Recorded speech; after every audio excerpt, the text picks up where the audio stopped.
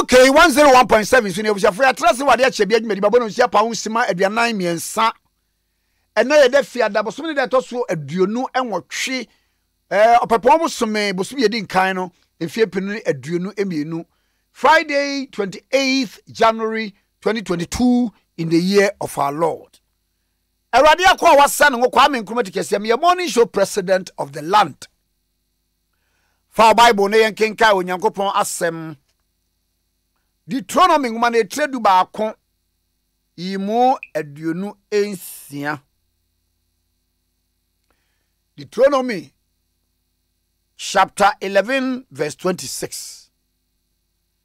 Yenti onyankopon asem. Hwɛ me di nhyirane no mi gumanim ne. Se mutie awurade mu nyankopon mmara nsɛm wa me hye mu ne yi a mu benya nhyira. Okay, 101.7. Na sɛmu antie awurade mu nyankopon mmara nsɛm na mo mane firi ɔkwan a me hye mu ne yi sukodi anyame foforo a munni won akiri a mu benya no me. Amen. Ansa no onyankopon bekasa kire nipa say me mau choices na eyenhira ana ye enome no na onim sane ewusitie na wakasa kire wuntie afei waba nanimu ne animu se midi nhira nie ena numi nie midi gu animu ne. Okay, 101.7. na no me kan se so ko obi ayi ase sabi ni yesi onyame atonsa afre no a sa nipa no a wawuo no onun pa ne nimade potee a ekun no.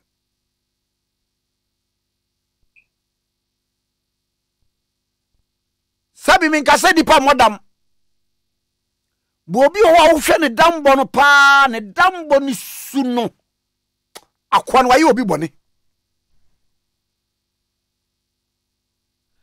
baby wo wa wotimi ko hunu accident bi pass ahade na hapa de speed be na betimi akọ a betimi anya sa accident no speed bay ana betimi anya sa accident no enye kwa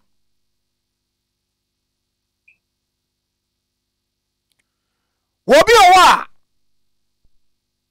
Okay, 101.7. Adia waya ansa na sa esan no sa no me ne ba no so sa wo haw ne ba no so no onim yenim nipa bebre wo wa ye de wo makọ baabi ye se gesa wo ka wanum asem ansa wo pai wanum ka boni a waye na ka boni a waye a ho betawo wobu obi ya wasisi obi agi asase bi ya hwe wayam ye de obi atum ne bia sani pa odin oye saa no woni aduro ni hwe bato nyankopon nim no itda me kama sam say so woni obi are ye biribi wadwe ye o se hia no nti ubesisi no agi asase agi agapade oh meya maka no a waka no ya gia mame.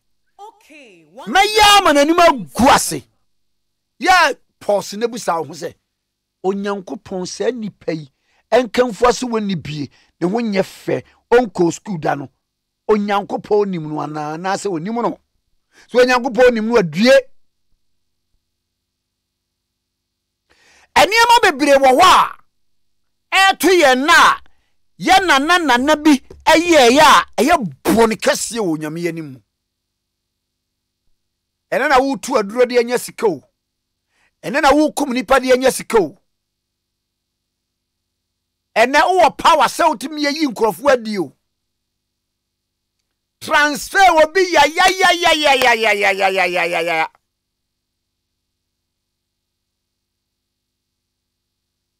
Bible se was a share. Midin shirane no me gum anim ne. Se mutie awurade mu Nyankopɔn mmara nsɛm a me hye mu ne iso a mu benya nhyira. Se wo bobra na esiw yi abusa se adenti na esim yi. Se nkoyi a niema bi nkoyi a wo ma yare by heart. Sikato nsama enhunu de ode beye. Eto wo nsama ye be fro se bacho o ma me wanti no wo the hospital na wa cost spending. Busa se dienti na ebasa. Biribiara, nothing happens in a vacuum. Bibia nsikwa. Wa sorry atia obi, wa pagya wanu atia obi, wa ye obi boni bi. Ena aso twe ba wo so. Onyankopɔn se anopai. Wodi nhyira ne nnome egu anim. Wose na sɛ mo antie Awurade mo Nyankopɔn mmara nsɛm a na mo mane free okwan ya me hye mo na esu kodi anyamfoforo a munni wo na kyira mo benya no me. Oh.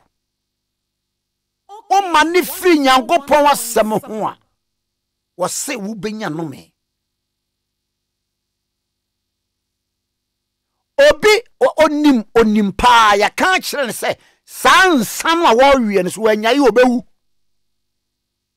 Ogusori we go to ya ka kire no jai kana wo kwaro wo di ko speed dodo papa ya wo je asase afiri no hoyi wo je ajapade afiri no hoyi jai no wo mobile so no se we mu de me no an se me pam no ama na free so na me busa se enti bibia ntwamu wi ase wo ho asase no uji wieye umiama nipa transfer yeyi na die o kan nsem gu na nim ase no adie ba biem na to aso. Okay, 101.7 Onyankopɔn se ye mata ne ho yemfa nokre yemfa abrabopa yemfa nimdie mata ye nyamsom ho ni yentwere wotiasefo Onyankopɔn ye yesa ibesi yi Awurade emma yemfa nhyira na emwaye adomunti amen. Ye kenkan efiri Deuteronomy chapter 11 verse 26 to 28. Onyankopɔn asem ye fagidi kase amen. God bless our homeland, Ghana motherland, faithful and together. Hello my brother, hello my brother, hello my brother, hello my brother, hello my brother, hello my brother, hello my brother, hello my brother, hello my brother. Chibia Ghana mai betum pon nejina wo mamba power dwene Ghana ho kane die chibia anye na magania magashia ni hunu magawo ho die chibia eyegigi One parliament members attending the sitting in Ghana move. Hello my one parliament members attending the sitting in Ghana move. Hello my well are you excellency strong and never give up. Hello. Okay, 101.7 Swini abusuafo se enyamesemi ye woda fase da kese na efama this way chocolate drink unya any insuahye na koko papa bi no dey this way chocolate drink unya ne se ubeboni mi wi a wawie na aboa wa ma wasi ho so udwina adwene sisu yie o ye adwuma this way chocolate drink na ho odin ne enuane no wo mu ntino eboa wo pa wo so yasene e ma ye de ade ache bia hwe ibro this way chocolate drink unya ne insuahye na Vodafone for so yasene ade ache bia hwe yi ye de bre wo sponsor ye live now was saying can say Uber experiencing real customer care at your own convenience. Ebra would the Vodafone Ghana digital channels no eye adwuma would be your bills would be send sika would be to airtime would be inquiry and many more on my Vodafone app Toby or DigiCare. Download my Vodafone app on Google Play and our App Store. They say hello to Toby. It was our WhatsApp number 0501 000 300 0501 000 300 and our SMS send the FACO 655 Facebook Messenger any DigiCare And now visit my vodafone.vodafone.com.gh. Vodafone was it together we can. We almost say a senate and my almost sponsor a dear be a showing na. Now Jumia force me in country or say Jumia Express orders, you know. Say oh that be brands be say groceries, phones, beauty fashion in your money beer within a crown say de brawa delivery ni free. Ade no kwa na betuaka. Enti koso nefa Jumia edi Juma. Na Jumia Express orders no within exclusively in Accra. Would a year pacho free. Yentil teku yentil simple. Yentil teku yentil simple. Into delivery ni free. Into tiasie Jumia Express was it Sunday oniema or da oniema the enfamre within Accra ni free. Other regions in the ebajo kakrebi.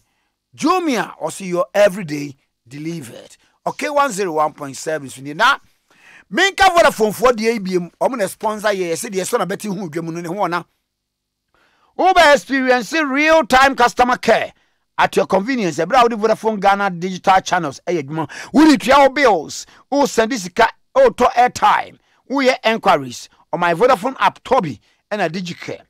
Download my Vodafone app on Google Play and any app store and say hello to Toby on our WhatsApp number 0501 000 and our SMS on 655 Facebook Messenger and any DigiCare.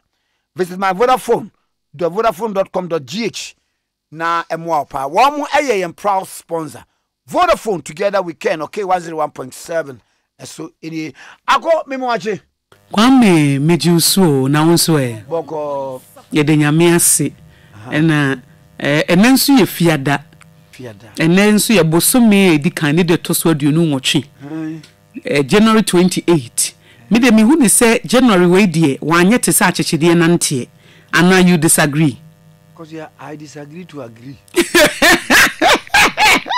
Mami asije say you disagree to agree. No, it's my day. I disagree to agree. I disagree to agree no. They all can say no wonya jo so mafane sa. Yeah. Cha no.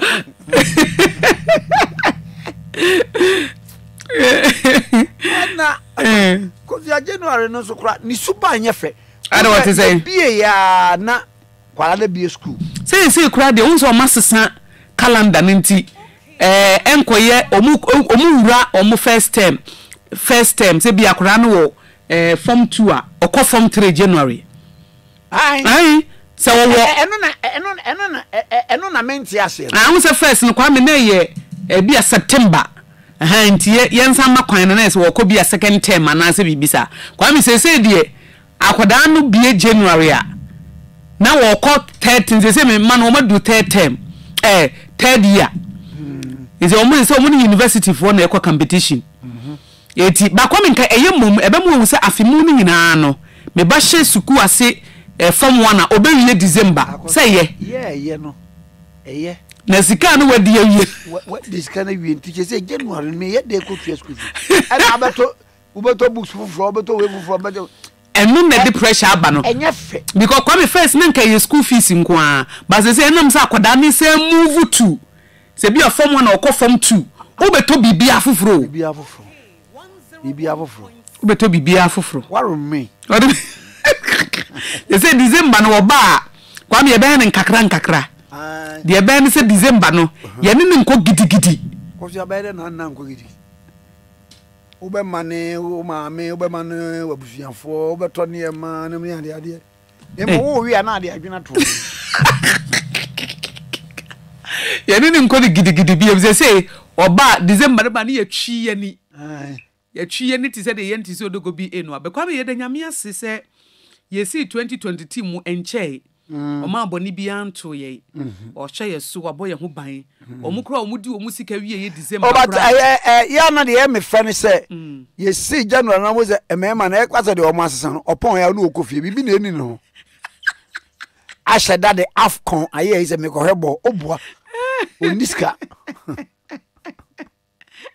Agoye Democrat. Omo di omo sika wie December no. Nyame ama omo survive for 28 days. Was sustaining omo.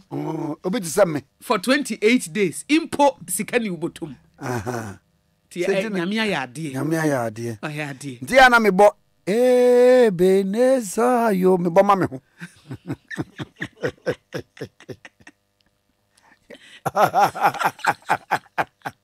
Oto sanyo no. Baby ayame dia me no. Aba. Na January so father was sheda. Man ni sise twan. E se bo no. And next time no wa hwe ade a wapini ho. Wo sheda man ni sise twan. Other month ne de 25th kura na 26 kura na waye. But January in particular. Yeah, na sheda man ni sise twan. De ana tien se sa fe no no akoye gikakra akra fi nko. E dia banti wono kura hia no. Ono so hia. Nti eno na si enyina ya bro pepe. Akoso obia ni sika esa bia no. Yebu bebe ese fe pempensu ade ne osu sika esa no wani ete. Sika ne yesa de esa na. Wearing na fi ubotom na fe na hwe sika na sese nam de yede. Nti Kwame ade ne de ye ba ne sana ye de aseda piesie ama twedi amponyankopon se woni ye di ne yie na Kwame me di aseda na no ye kwa asọm se obi bo mpaye ewurade wakoa nse January du ana ede me mesu omu didi ewurade empa bo wo no di odi mu konku ba ko na ewurade te sobra half agora bie o mpaye so obi mecha omu Kwame anopay me ba me de me ka kobo obi to. Oh, okay. Emma me ka ne fa essay. Ena trotro driver no nso ne echire o grandpa the only problem da similar ton cars. Kwame echire light no nso so essay. Na Kwame na me dia sede manya me fi say. Enka eboni panka meyede. Ka ne bon amonipa.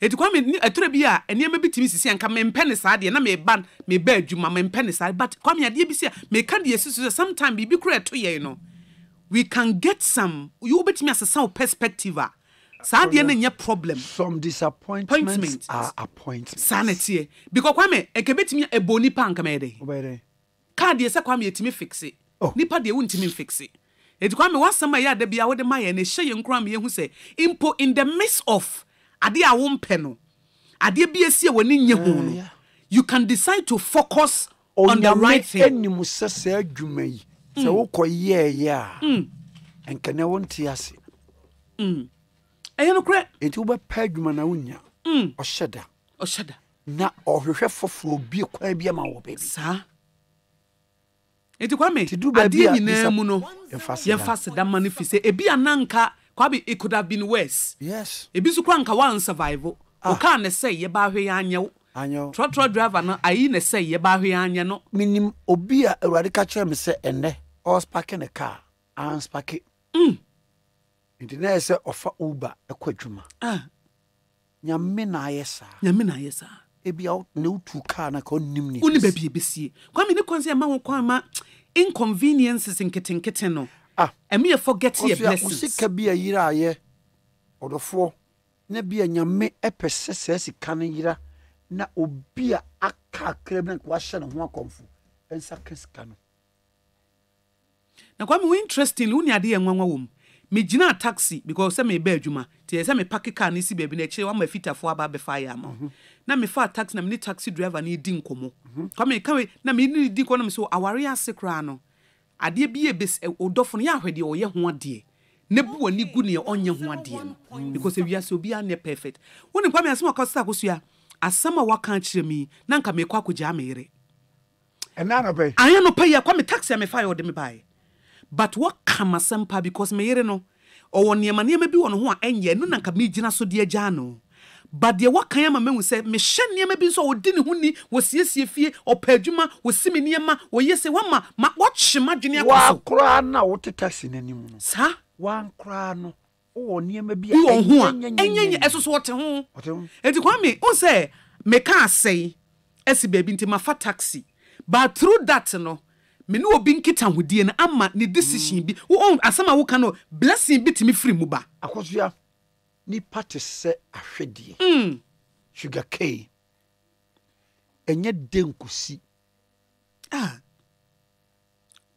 Drew baby ho na nye de baby wo si kire nso wo enti yese ede enkosi kon Kwame no pa my revelation ni party se ahwedie sugar cane edru ni nkon na agene eberu baby kwa bon sese muo bia bom tokuru nanso in totality no ubenya baby ho de no eti Kwame yan hwe baby ho de no na ukunu no bonaba so me there was impossible wo bon akonhoma eti mo amosua nwoma ye de se ya mo ye humanities no management human resources project management financial management whatever mabobu din nyina mo ye bibi mo literature review no ye friend SWOT analysis sir strength weakness opportunity and threats enti ubahwe strengths no no have weaknesses no sanity no have opportunities no sir no have threats no have threats no smart analysis se nyame ama akromfo ama ko bia beja ne bibia to baby basa ko mo ye pono kora no ko mo nya pono boni ni wiase ampacho nka police service ma Kwame ye kranka bonsam ni wiase kranka ye hu se nyame woye Kwame nka ye hu se woye o da bio ka ye hu we ne nya ni nti no ame ye hu se we ne ye enti atamfo bi e wo ho nti ena ema wo bo wo bra wo hwe wo bra so yi ni pa bi a enya wo be ye wo nti no ena ma wo totoa na mo wo de wona mo sisie ti Kwame wo de wona mo sisie na ma unyansa emoni da ho onyame ye biribiara ema bibi Kwame Kwabena gentle say akosua let me ask if it would have be na nkede ball ka me obi di me abo me ka be 2 times ma eno na me ja wo ma wo ko ayi akosua heya it would have been the same thing traffic ye the same traffic ye magina Saturday me be adwuma enna me be gina ho no a ono so gina machi no o wo so wa hu de ba ne tirimu ena o ti accelerator no so Kwame eti say me die me ko ye nyase ye ko ye nyina ye gina traffic ye gina an no de be boy ena bang Kwame say ya na me die na me die no me na me kansa wo me die na me kansa okọ say anti me ti aso no pan na me de ball no to because ya osi ye no ena ye nyina be gina enum ha 1 me be a program 2 passengers wo ma wo so do mo ko kedi 3 no bra ye be ya media me tu ma dwini nyina kura si so ayi ka na kura si fitama nu akon na mkofae wa mu so wa te ka na mu so nwino mo obi di abom ke ma ma hwa amoza no Tikese bra wo de mo kaka no was ba ye ntwa picture na o be picture mo Kwame mi see ya Kwame de bi and then yeah am so mo enya mo mre ye ntwa onko Kwame am because akwa na ogina ho no se busa 500 bro onti mi Kwame me bia ye me more than 4 times you je ma me cruise another na uja ma me kwa me say na we na obeje no eti Kwame e kan abrabo ho to da bia enye se de wusi pene ma no se me ba adwuma Kwame na me nim se me ka be kwa kobo obi to me tika no nyina kora me to dwom but esi ye wo inconveniences bi wo ha esi emia ma eno no entwea dwene mfiri ye blessings a ewo ye life mu amen na ye focus ewo ye blessings no na ade nyina mu no yetimi adanyame ase amen Kwame nyame nhyira o sha so aboya me chance wo daily graphic okay na daily graphic or the Owura Daniel omu chem so na Magdan group of companies ne dia Macaulay we Owura Daniel Macaulay into wo da ha Kwame ono yesi na yirum ye mienu no emre biem amu say wo 2 wives say but you must have money to satisfy. Or say a yes or be ware mienu nemo hu say wo ska na say hia ni ware mienu na 2 obi o wa o yire baako ba che so o yire mudu empanafo nie cause I the story Kwame ye de no be call 9 o'clock hono. E pepe just adiaba. Na Kwame story a wodi aba ne say first private jet terminal opens today. First private jet terminal opens today. Na asem no wakatafe to so aduo no. Ye won krofo bi wo ha omo private jet. Wo mo ankasa wo mo wiem hyen ebi eye celebrities, ebi eye businessmen and women. Ebi mutumi ti kwan ekọ miamia hodo edi dwuma. Na aba bepie mu se etore bi a omo call man bi so a na ye ni terminal ba bia betimi de sa wo private jet no wo betimi ede asie. Eno na aviation wing wo Magdan group of companies, Magdan Aviation, wo mo inaugurate Ghana's first private jet terminal wo Kotoka International Airport. Betimi aboa ama omanfo etimi apake wo mo anase wo be ka wo be pake o car de anka be pake o car ba we de o plane e be ba be lande wo sa private jet terminal no. This is the first time. Oh yes. Na enye easy. We mean say sa terminal no private jet ni si wo no. Ye charge hourly basis. Ti Kwame wo say ebebo o man ne pa. Na ye san scale de bebe no. Ene ye wo esa wo hangis. Ye ka hanga. Baby flight no. Say ya ye de ba ko wura. Ni aye ho ne ma bebe. E de friend hanga no. Okay. Ne boarding pa. Kwame nti enne na ye bia no. Na Magdan form aviation wing no na eye sa de nti say first private jet terminal opens today nti celebrities wo mo Magdan me de me madam fu no wo me de ne ba besu me nyiska. Kwame private jet ne friend say. O say. O private jet ne friend say. K Airlines. We gwa de say nya hanga we mi tu kwan ho na me de befa. Tikese Airlines.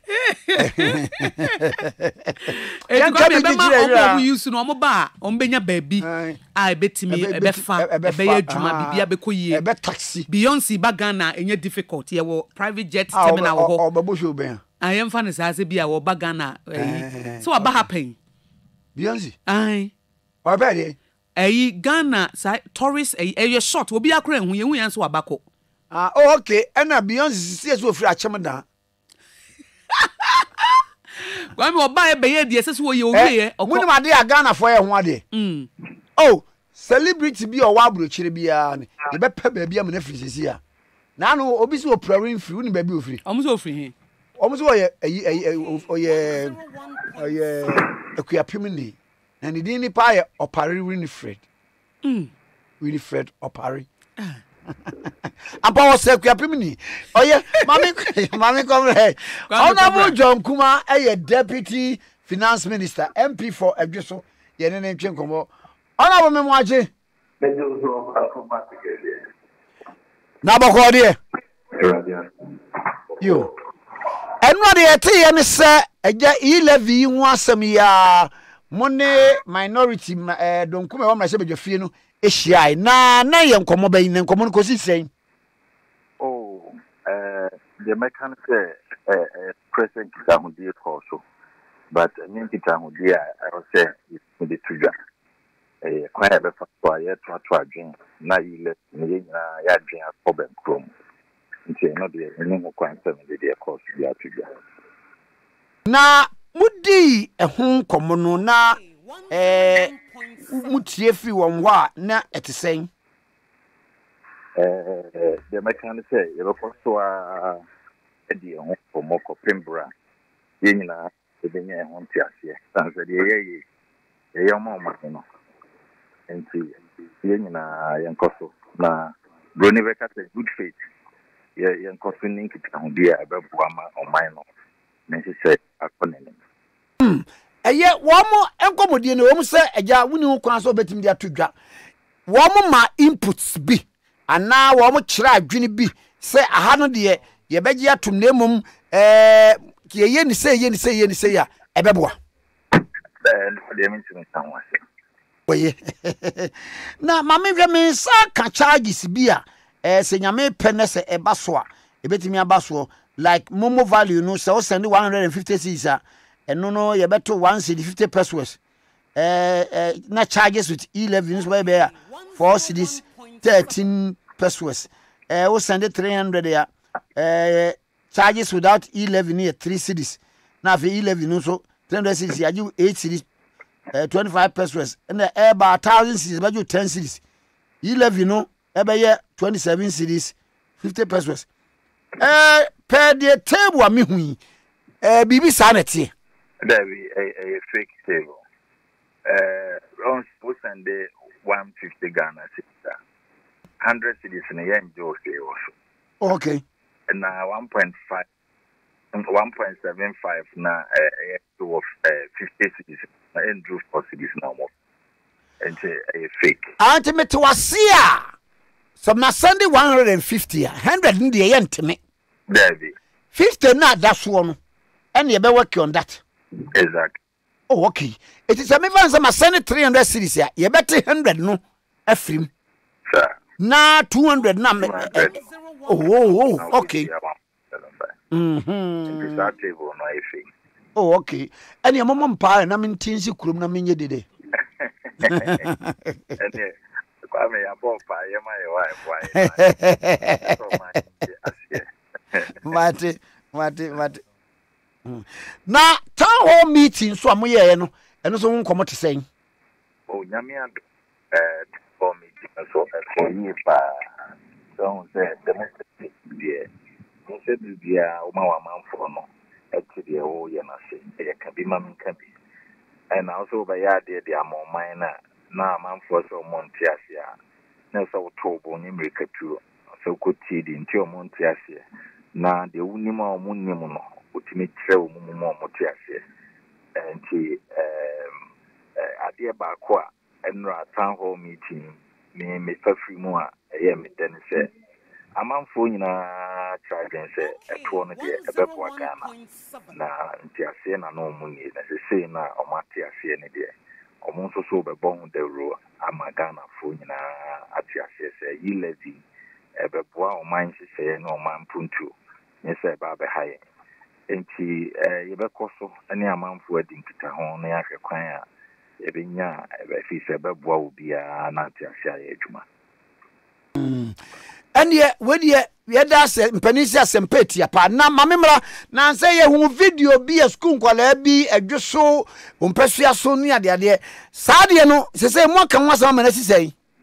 Kwame, the level of indiscipline or my way, I am not 1 year. Now, fortunately, no, municipal police for no, it's me arrested driver on a truck. Once I could do. Buying for 70 days. Young share crime breakfast on them rano. I see. And the mirror where the men how I was so boa. Megao. You better say pa I any so say no train come. Miss Madam thank you. Bye bye. Honorable John Nkrumah, a deputy finance minister, MP for Griswo, and the other train come. Okay, 101.7 so. Jumia for say. Jumia Express orders no.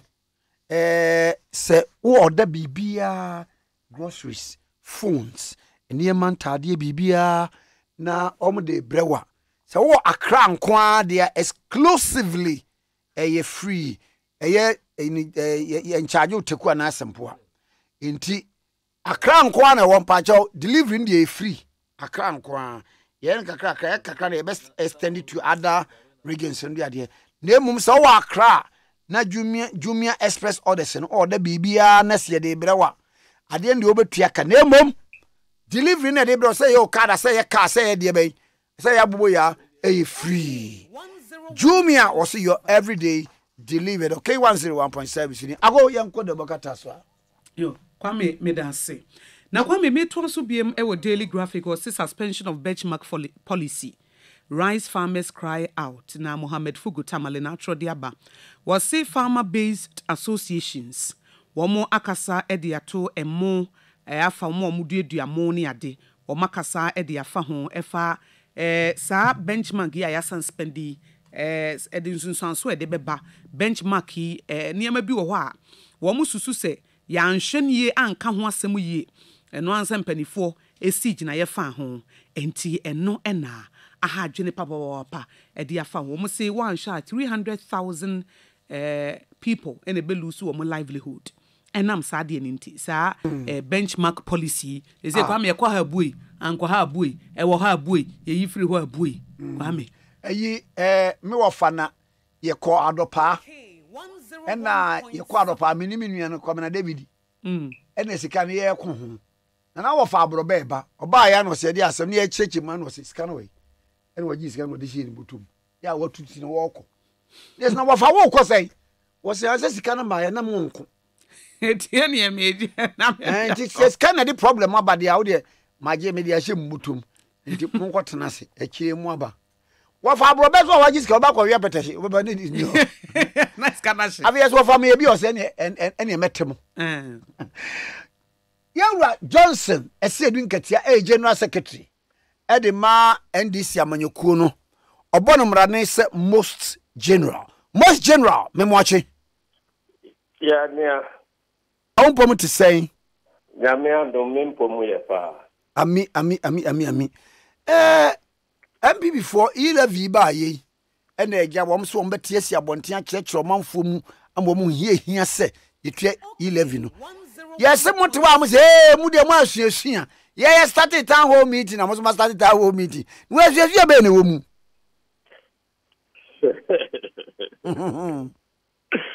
yo medasi mi tiatiefo enra manya kwaye ntie ni nyina ko me no ka me wo amala me ko gushegu enti no me tietie omo town hall meeting no ho ensensem kakra na me disappointed because na me nim say ensem a Ghana for kan wo ilevi no ho no ebia se omo aya adwene se omo be engage Ghana for a omo benya asempapa bi a eto asumu a eye compelling say Ghana for ti ase na omo gyan sutua 11 but me disappointed say ensem a metiti ye nyina no bibia ni mo a ekire se omo convince obia se FSC etua 11 even anything ebia abufuo kra na de be hye nipa bi mu ama position o ma Tikese yentua no wo mo be gina mu aka se yentua eminti town hall meeting ya na niema o mo mpese Ghana 40 ye bie niema Ghana 4 na ate no eno na atwante na abeshoko wo mo a ene ese wo mo san koye town hall meeting na wo mo yire wo mo se wo mo be ka bibia ma Ghana 4 hunu se FSC etua but so far the memetete wo wo mo town hall meeting ebi asa de meka no memene nam srem ebi ana wo mo ka bibia eto sumu pa memante anti eno be gina so ama Ghana 4 atua 11 dia menim bakakra bi amemetete ya no de na ni be ebeboa wo mokora na ede na wotete ye kakra na wote ye ne ede ba ko amete ye ne se ofori atase yentua 11 no na obeye nhihye bi a ebe ma ade a odi 11 no koye no emu beda ho fan a chese obia ebe convince se ade we ni ade we ena ede 11 no beye obebu hon konta kroje amagana fuate anante yedi omai sika nyina several billions of cedis acheweka se fakoye adwuma na bu hon konta ye na manfu ho Ghana for kase sika no se ya na mo se no de wo ha yi lebi no nyama no ena mo se no nti a ese yentimi emfa bi nso so na nka wo be kan se mo ama ya je tu mo ka je se o man ho sika wo se no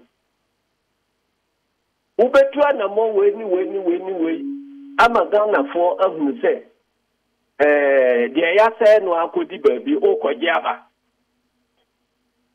every necro say na be faso a expenditure hunu a NCC eye no ni nyina obetwitwa so na dia akoye development eno de o ka ho asem dia de o ka ne se o bebrebe no de eno de ye be koso aye no se de ye no dada no a na mo ile biwe mo ma e kwa me eje de a ye bebu eno nko ahon nkontan de ase Ghana fo ada ye wuru ye ni koso na January are you convinced to say obi ka say kireo owo be say 500 billion audi amano dada o ka say omu nkontan ye onyusu ni enti o person de 10 billion bi ka ho ana 10 billion bi ka ho no say mama kwa mama nyi 10 billion na me ya me bu 10 billion no nkontan kama de akireo just say 8 billion no de on kan ho asembia no kan ya no ati ase ko ji bisos eti de Ghana for kan se de ye de ama onu ye mu na de awode ye o se no eti se player wo mo hai ene niema wo mo ye no se na ile bi mai na wo mo ye etu ka se ile bi ba mebu hu konta say ile bi no nya no hu ska na ode ko high play no dada no a wagege no nyina no oguso a ode high play no dia no de o uji tum say ile bi nko e bebu hu konta ntimi nko tia ile bi kwa na ye to o man okay 101 etu o munya ta asem no kankura e sha manfo abufuo mo azina ayi mami musade we you one so am indication is without the 11 no bibie no why betimi de asia na mu because budget ni make provisions e bekwa kobobosia ana ye be subscribe to any bond or for that matter near their support and then two momo stance no pa no say anko wo nte so ana say me anya kora mama no say and also wo mo kan e de abufuo na eba abufu a ede ba me se ye see 32 billion di ayira oba bi ko jebra ade asika ye dia auditor general na yi nyina ade aba betuja eda ho a echese ko jebra no ede na waye no wo eno ho o see men ko je no na mama me kwae mama anyi 6 billion yi dia bibia ni ho a me dia na mu o get 30 billion no na wa anya kura na anya 10 billion and 10 11 no ba anu ya bosia we dey say ya bibia ya gye ya bosia ye sika wo mo adi ye sika manfo adi akodi di babi rough ya se ko jeje o dia de betri mu aba no e ja 11 no o se da bi eno na ho nipa womo di sika no nso no womo ne nam ho twe womo aso ne ewuru se ye di sika foforo bi ba tani pa no ntra ho me ye no se de o ti da bi ye nto chi obi ansansi na ye nkosu ni na ye so ye sa o de kan tai ma se me fa nko tan su mra na je na opeta utre okay enye asemo a esese o mbeka kire Ghana fo kura se ye bobosi a ye nya bi ye ko ha ye nya bi nti kwa me ne be fa so di anya ye 7 billion na general na wo kansa sika bia woni mama mo dia on sorry free so general na say tension ke esese anya 7 billion wo 11 so budget no anya go and revise your budget with the expenditure to income ho one say and a man no and it said why at the time a friend of Pesika akwa doko go flu now see that be obekum Nigeria infinite can be flaba mo kum kan Nigeria ya ka say o mo say jet ya o mo han eni se o mu na mo abroche ba bia wo kwa kwaji bosia no I hope president no no titremu na wo kwa moto to better e dey say 20 edi wanim te say Arabian king oba that can nyina no se wo anu a e chance at billion with Oh, a motorcade keke. Wako bisa, yes, playing our high combat the dia, you can't, what there before, and my back in the hapra. Yes, you're betting. Hey, you're betting now, see, to not meet your mouth, yes, I mean, you have more again now, baby. I mean, you almost just yet, I'm doing none your man for air cannon. One back here too. I'll go on the practice, they are here for. Whatever before, that's what now would be. What would it be brave and say, it's all better than whatever way would you. But if you have one, what would it be? What would then the same you would tell me? Yeah, because many of you are one of my other video for both people here. Aye, baako a wo mo kyerɛkyerɛ mu ne sɛ, E11 no ɛyɛ nneɛma mmiɛnsa. Baako ebe provide jobs for the youth.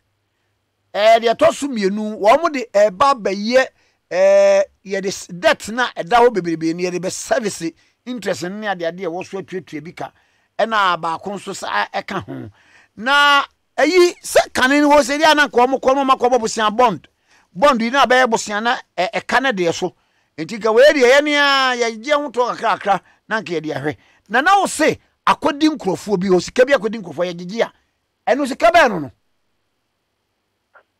Okore Auditor General's report. Okore Auditor General's report.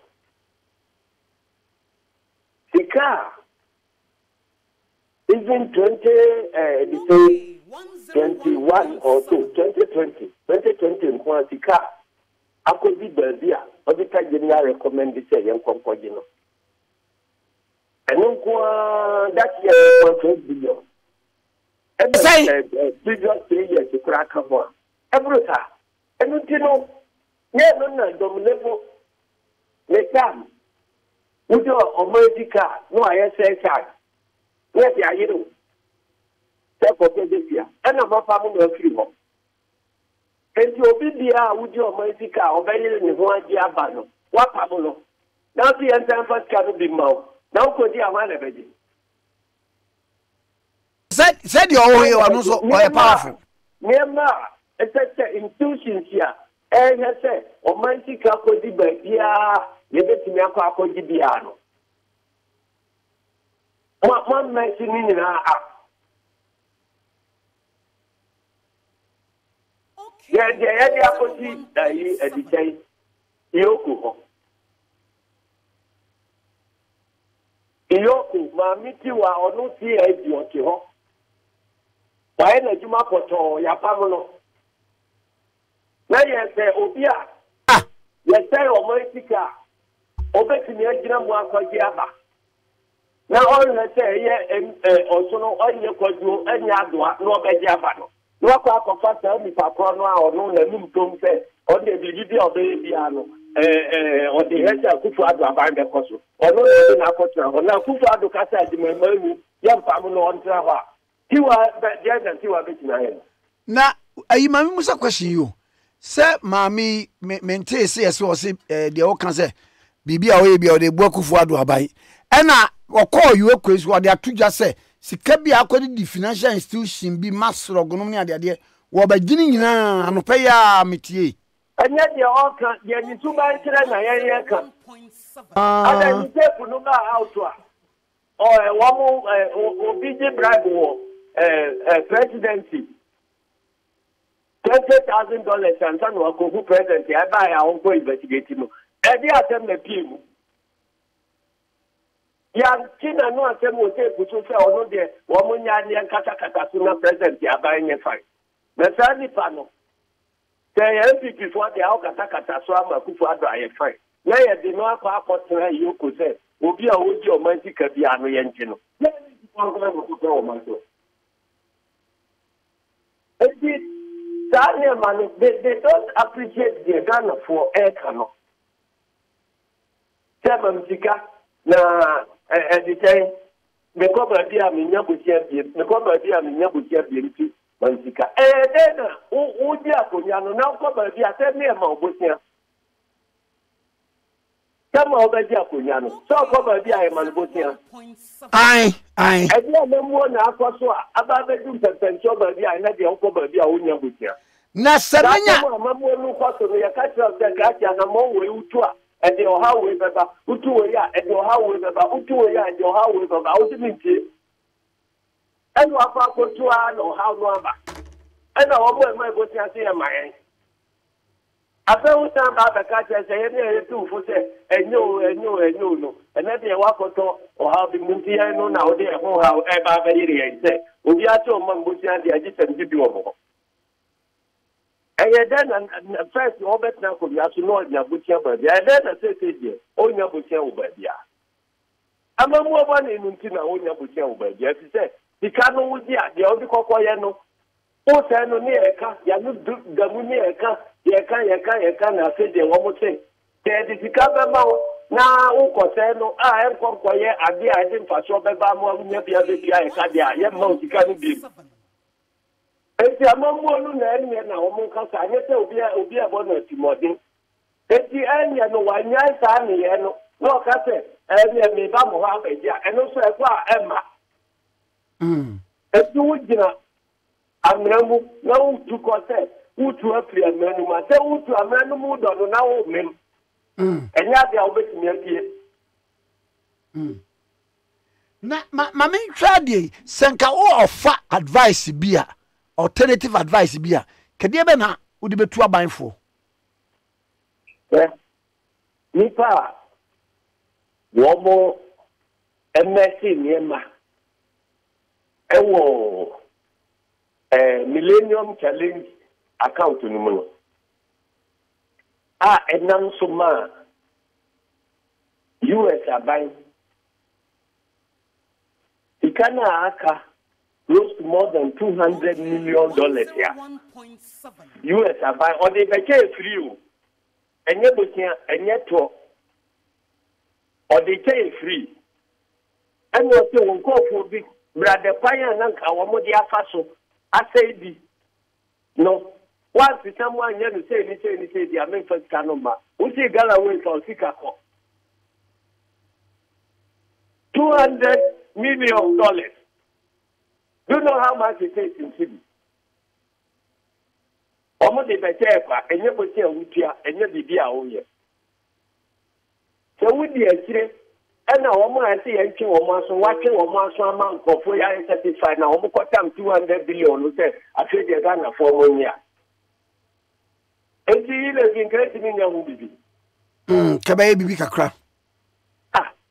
I mean, tell Mokai. I don't tell me Papa for what you do. I say, Mitra choir, we are no one far, and I do become say, me mount and me come in the choir, make us tell them that. That's a more, one more DJ, come on to Ninia Manemano. Tell me the NDC for Kaya. Yes, I say, fire offers like this, our boundary. Say, I'm stopping Amananya, yeah. A better be true can be a won't who cry to me here. That I'm only 2022 year, you move. That brand new that time I come in 2017. And then I don't need to move.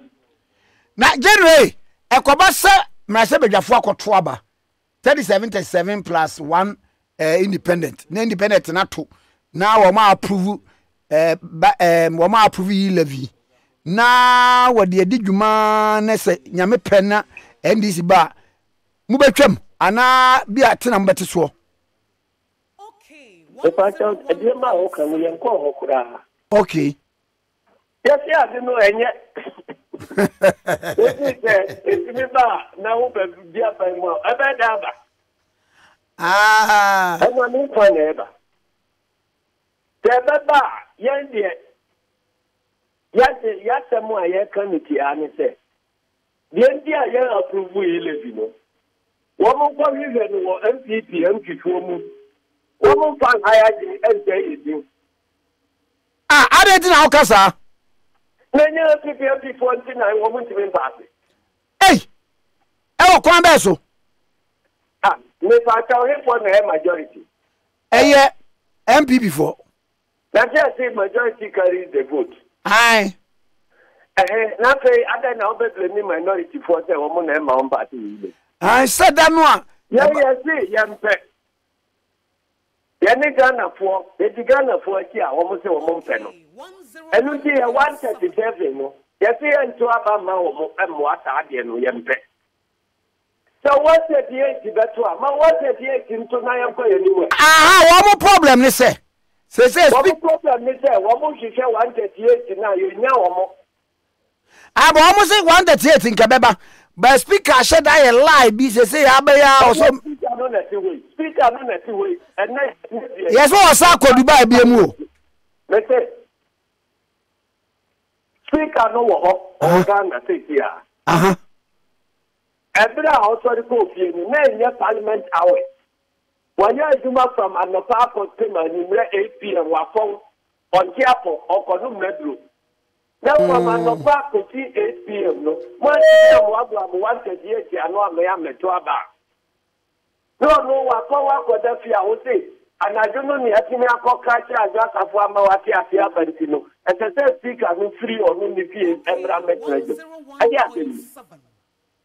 And you know, maybe at the American woman said, 10 people did to check. Policy no over.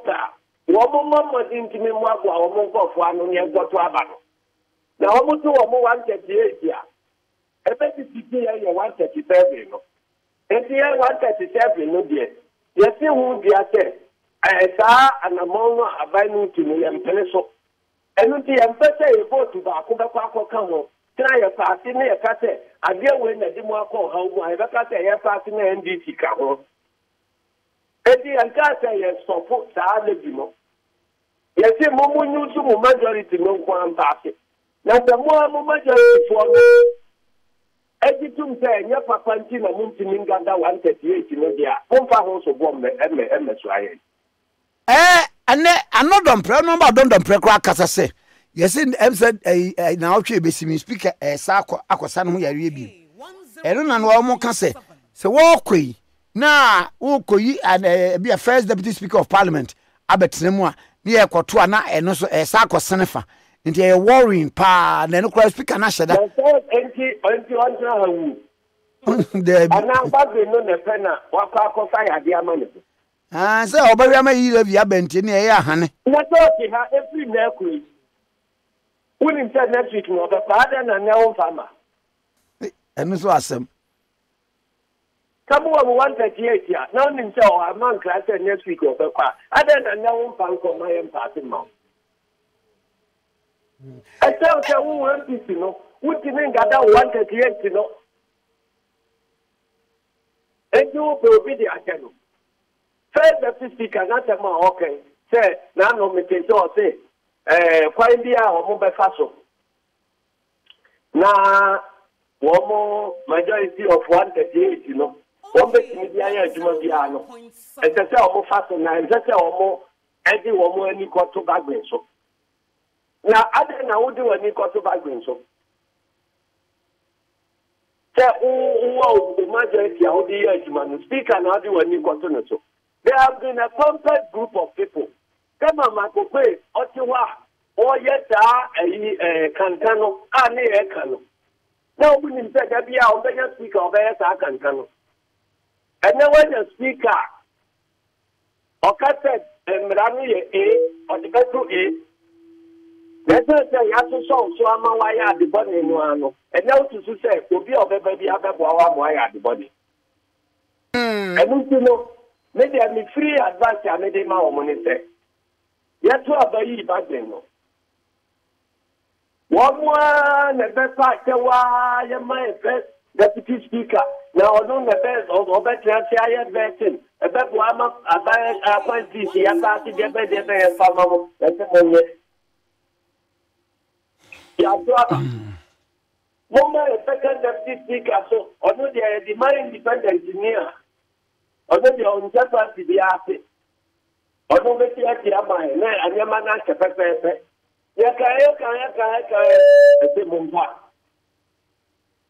That's a new desire before. Now, the catcher would tell me, minimum before. in and out. It's the brother almost to a brother behind. And I'm taking empty before now, Katan so say. The ammonia, Muna, they have no bedroom. And this one, I'm not back of a moon to and you know, maybe in fact, what I might have told someone. The whole and airport, the one thing I had in three. It is a formula you don't have to say. I said your young people are independent here. Or that Amuna. It's immediate. Meaning, but they are almost 3 and 54. There's a rolling is what I said. They never change. Omo be change omo collect ni ntade e se omo nya dey never change na ayi January ana mo kofa nyema mi nu no ye di ma omo wi ya se o ya dey otu ni ya komna MPC afraid e me MPP for be ya dima eno na omo gina so ka se ene na omo wo 138 no kamo mo 137 ne o 137 ada ne frame majority e mo fi se mo yes smart. From now until I go to class on him, you know, young come moment, young and necessary, you will reach your head, your friend, who majority. I think you majority leaders of money. Okay. And I'm 1.7. And then I don't know more people, they are saying, who never be found you. The MPC MP Bako, and only one of the deputy speakers here. Talk about the new one, what you are going to MPC for 136. Akamu bibi amo fadu ntimi papi. Oti come dey when you stand dey do bibi. Enu ejejeje. Enu the easiest way womo betimi akọ out of this problem. Anytime womo ma one deputy speaker resign. Because you know be someone here. One of the deputy speakers resigning. Or resigning. The champion is in Nkrumah, and this is what I want to say. The Bibia, now that presiding, over to my budget in there, and then the other. Now, you want to eat your cake and have it. 101.7. Privilege is here, and it to me, I want my deputy speaker, no dear. What I say, what do you utilize it? When most my beer. Responsibility one in hotel. Or this speaker, how to mean to have another, and also the most money here. How can you eat your cake and have it? Ayi enra. Wa mo di amko puli mu manifesto. Baby ana mo pese mo di mo se mo bodi aba mo di levy beba. Na 8.7 financial inclusion and electronic payment. Fintech. Was it? A higher level of financial inclusion will not only benefit the poor, create jobs, and reduce, but will also grow the high level of financial okay. Heading say financial inclusion and electronic payments, fintech. Now, and no purpose in the body, was say a higher level of financial inclusion will not only benefit the poor, create jobs, and reduce it, but will also grow the formal financial sector. Currently, Ghana's percentage of financial inclusion is estimated at 58%, as at the end of the second, expected to increase to 75% by 2023. I said the next NDC government will. The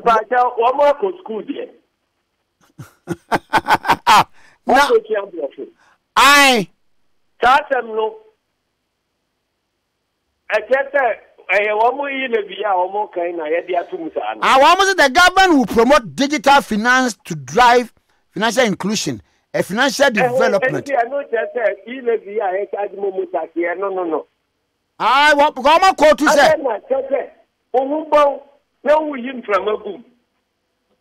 When nobody will call that and say NDC for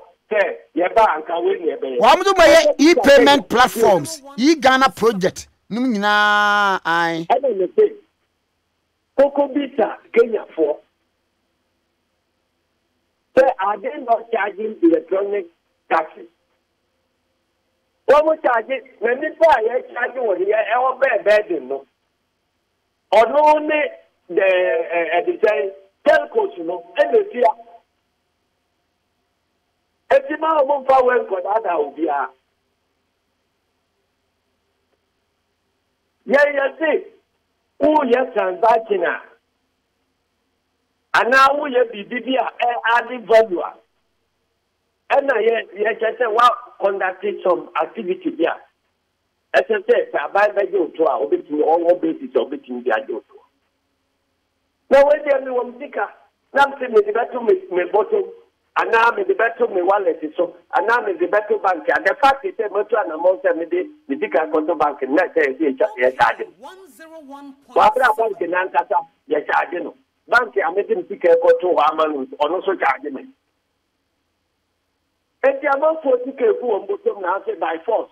And here I buy 80 messages at all. And this is a ticket on when you have a graphic camera. They should think outside the box. Now, moving a way out. Now, the home okay, say, Obiso, come in here. Or say, taxi, I introduce you on Ghana and Yano. When I narrate in the from. Thank you, when I over there at town hall meeting, one more engagement in Rainy. Tell me the cool. But to cross the can and beauty, would they be a nice for kitty bin and the bell won't fit? Yes, my men found Saying I come. 101.7. Minia. Now, wouldn't it try what you have by moi? Woman, I want to check the can't check a month for it. Mumma, transfer, mommy and transfer, mommy and transfer.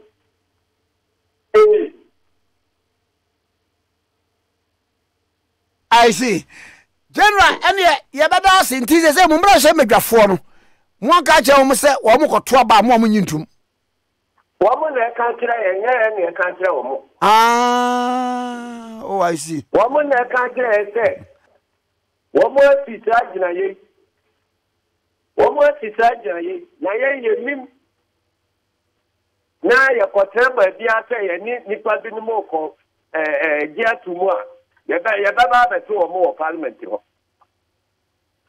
And to Opa, Frank, for no bit almost said. Woman and siege, and I know an answer any siege, and I am now. Okay, 101.7. I see. General, you better say, and obey.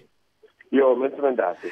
Yes, I say, all right, Johnson said, didn't get your one man is the most general secretary, Eddie, Emma, and this Yamanuko, but Tampa Madake, a unique Madake, a Kaswa, second bus stop, and overhead near opposite.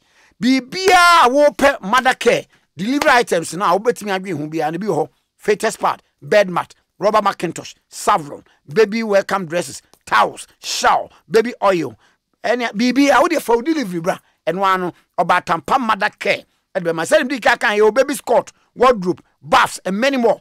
About Tampa Madake, a one stop shopping center for all your delivery items. Your Kaswa, second bus stop, you overhead near opposite. But the number you, but me, I was up here 0540 777 592.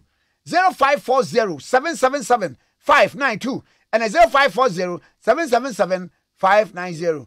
0540 777 590. Kwagwe na sidi obaya ma se nkofo kura mu se me hene meso me ahina media meditete ngwana edudi ayini ya otitade ayini no yedo gwaje who say like me FIFA. And because yes, we are bro na na FIFA.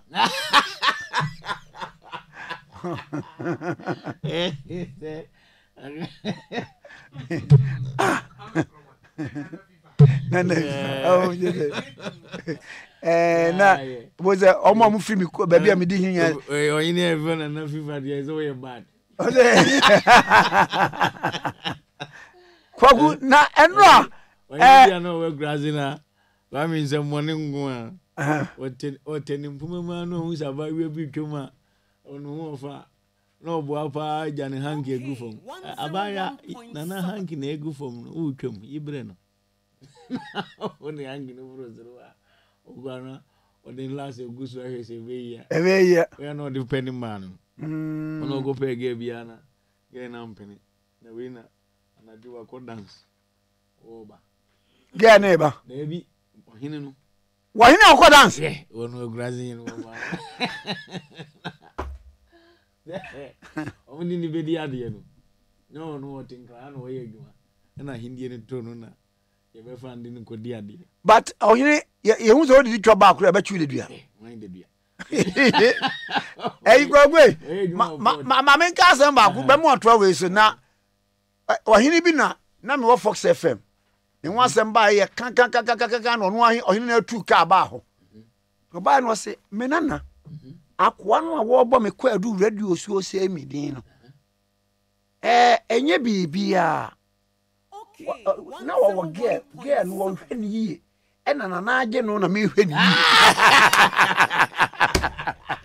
ediga we dia na nanya boni edi se o se mi din adan ya na age ne ge mai hini o ge isi wo hwe ni yi kama wo so hwe ni yi wo se eyi kore menene kura wo ba kwa ne sesem kwa mi die story wo so na go ogo disco over to get no open no zo anya no na wo be ma mi dinishe figire miamia no to touch that to say hey omo me mia ne bia meka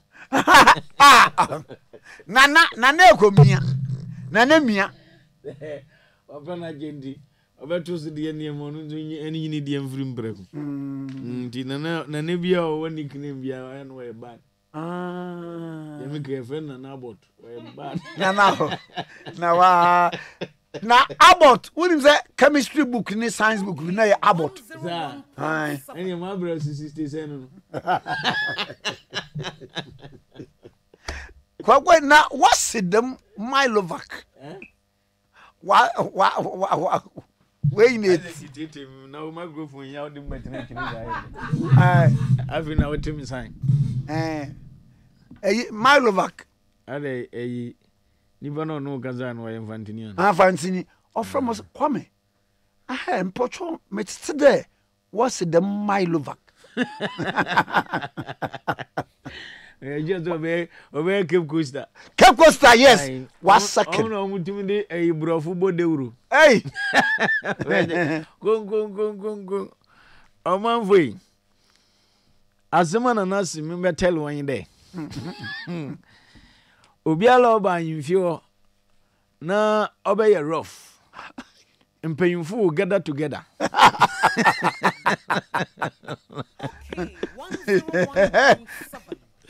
Okay, 101.7. na wo yin edi dem ra law no osi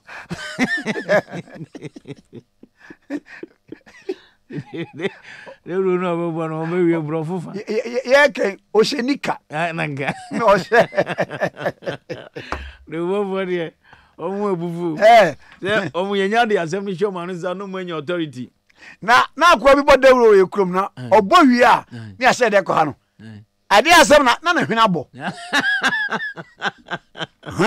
na nase owura bi okrom ha ye fe mi san bi ekube yes edi na abo ye rozo fe film so ko no ha e odi anka ante kwa kuna sese edi ane die na wagubi ano me grazi de one do onya kase wi osi asema na nase mi fam batum anu no aboderu no kon na Nkrumah na je so se no so ye den o ka no wega 101.7.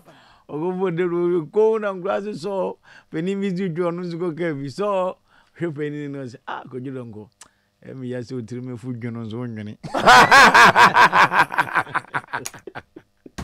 na gogwe sports minister metesi as no ofreke to kreku awonfa I say dia wafa so omakohia na omunzo ayo meeting no mapamilo sese dia na aka o sese aka so menya a new coach obe ode na coach ya mapani oba ko ode ebe ko fifo o say FF ni age compensation amount $270,000 wɔno wɔkɔ hunu ɔte sɛ wi ɔbɛyɛ deɛ 270,000 nti within you know na ɔma mkɔfa ne ba afa akyi akɔgye ɔmo de 2-3 months na wabɛdi wɔ Ghana ha no ɔkɔ bɛyɛ $500,000 nti ɔmo bɛfa akyi akɔgye ɔmo de nne minim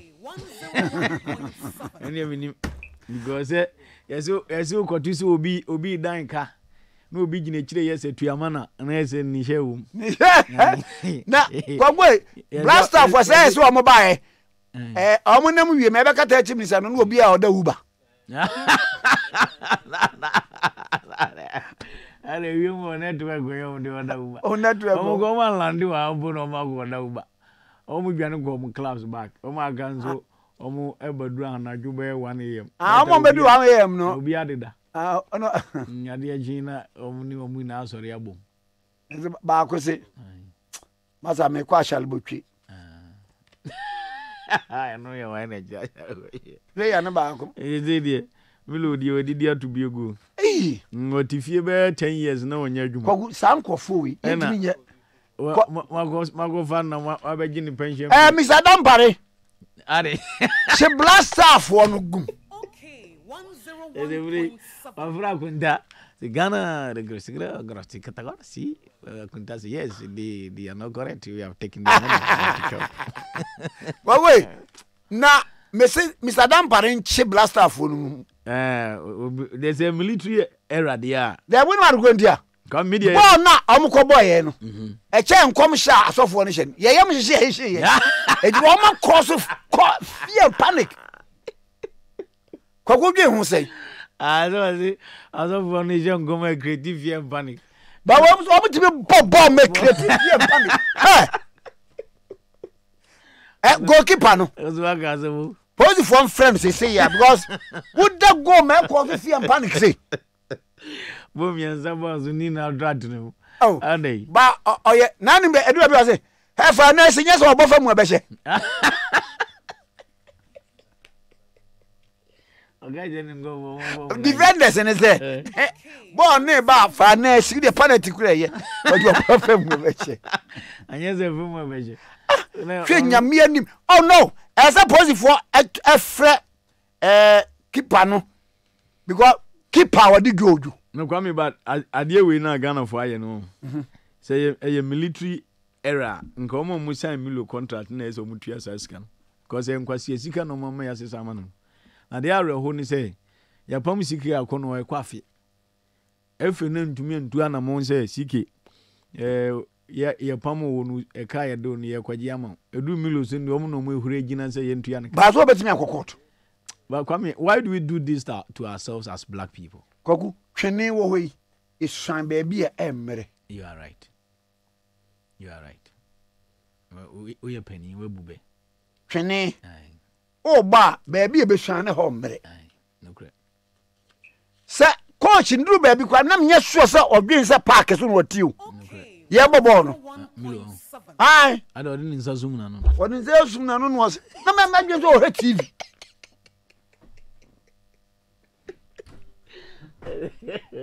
Back in his eye. But I Brad Dampare, Brad George, Miss Srel. And no pay one watch a brass staff or more macano more han. Young two women in Amra, police secretary. For causing fear and panic. We assume. Oh, there we go. I will be a man show. Ever say when you own to me from prophecy. Oh, say. The prophecy in the Omukafu and come cry the corner. There be the aspect set one cause the fear and panicking. There is a prophecy in the Omukan direct. But born in the Sopana, who do you welcome with the in your force? Born. The way I would see a man born, but say a bashan. A man go for a mash woman. Send your force self welcome at the general. You probably you are come. Okay. Special prosecutors in charge of causing financial loss to state. And there's a military era there, it could have been explored. Oh, but still higher because in a matter of 5 months. And Lumpo, Mama Brunia or no Tiffy, Kwame Afrigana had 2010. between 2010 and time Yakofa no. Why Juma Ewomu 1 year 6 months. Inti for over 10 years. Why rusty? Why rusty?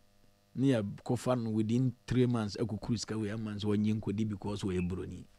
Now Benya Nippans woman. Never we pentimam in Tobruni, Bruni, 1 couple of. I Benya Nippans were defended. You know, me area Basabasa. Quite good. No, me area Basabasa. Who defend the idea we are better than our pressure.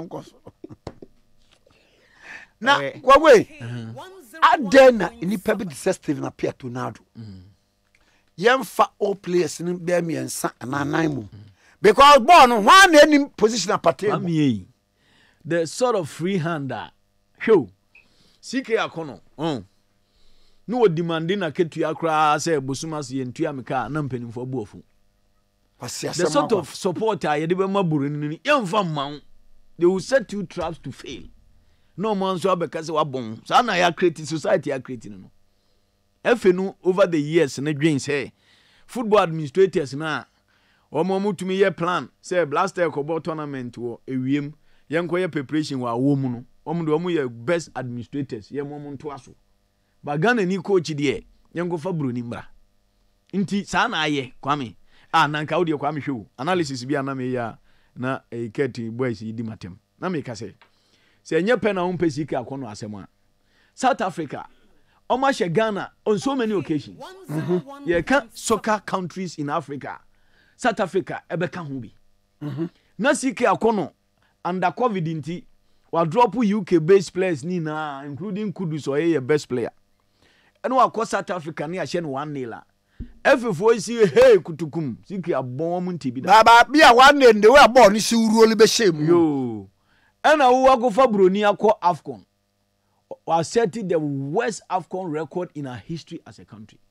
Yakoba ya nefi president say we believe in Milo. One can say I imbo. Intino just oppose the two.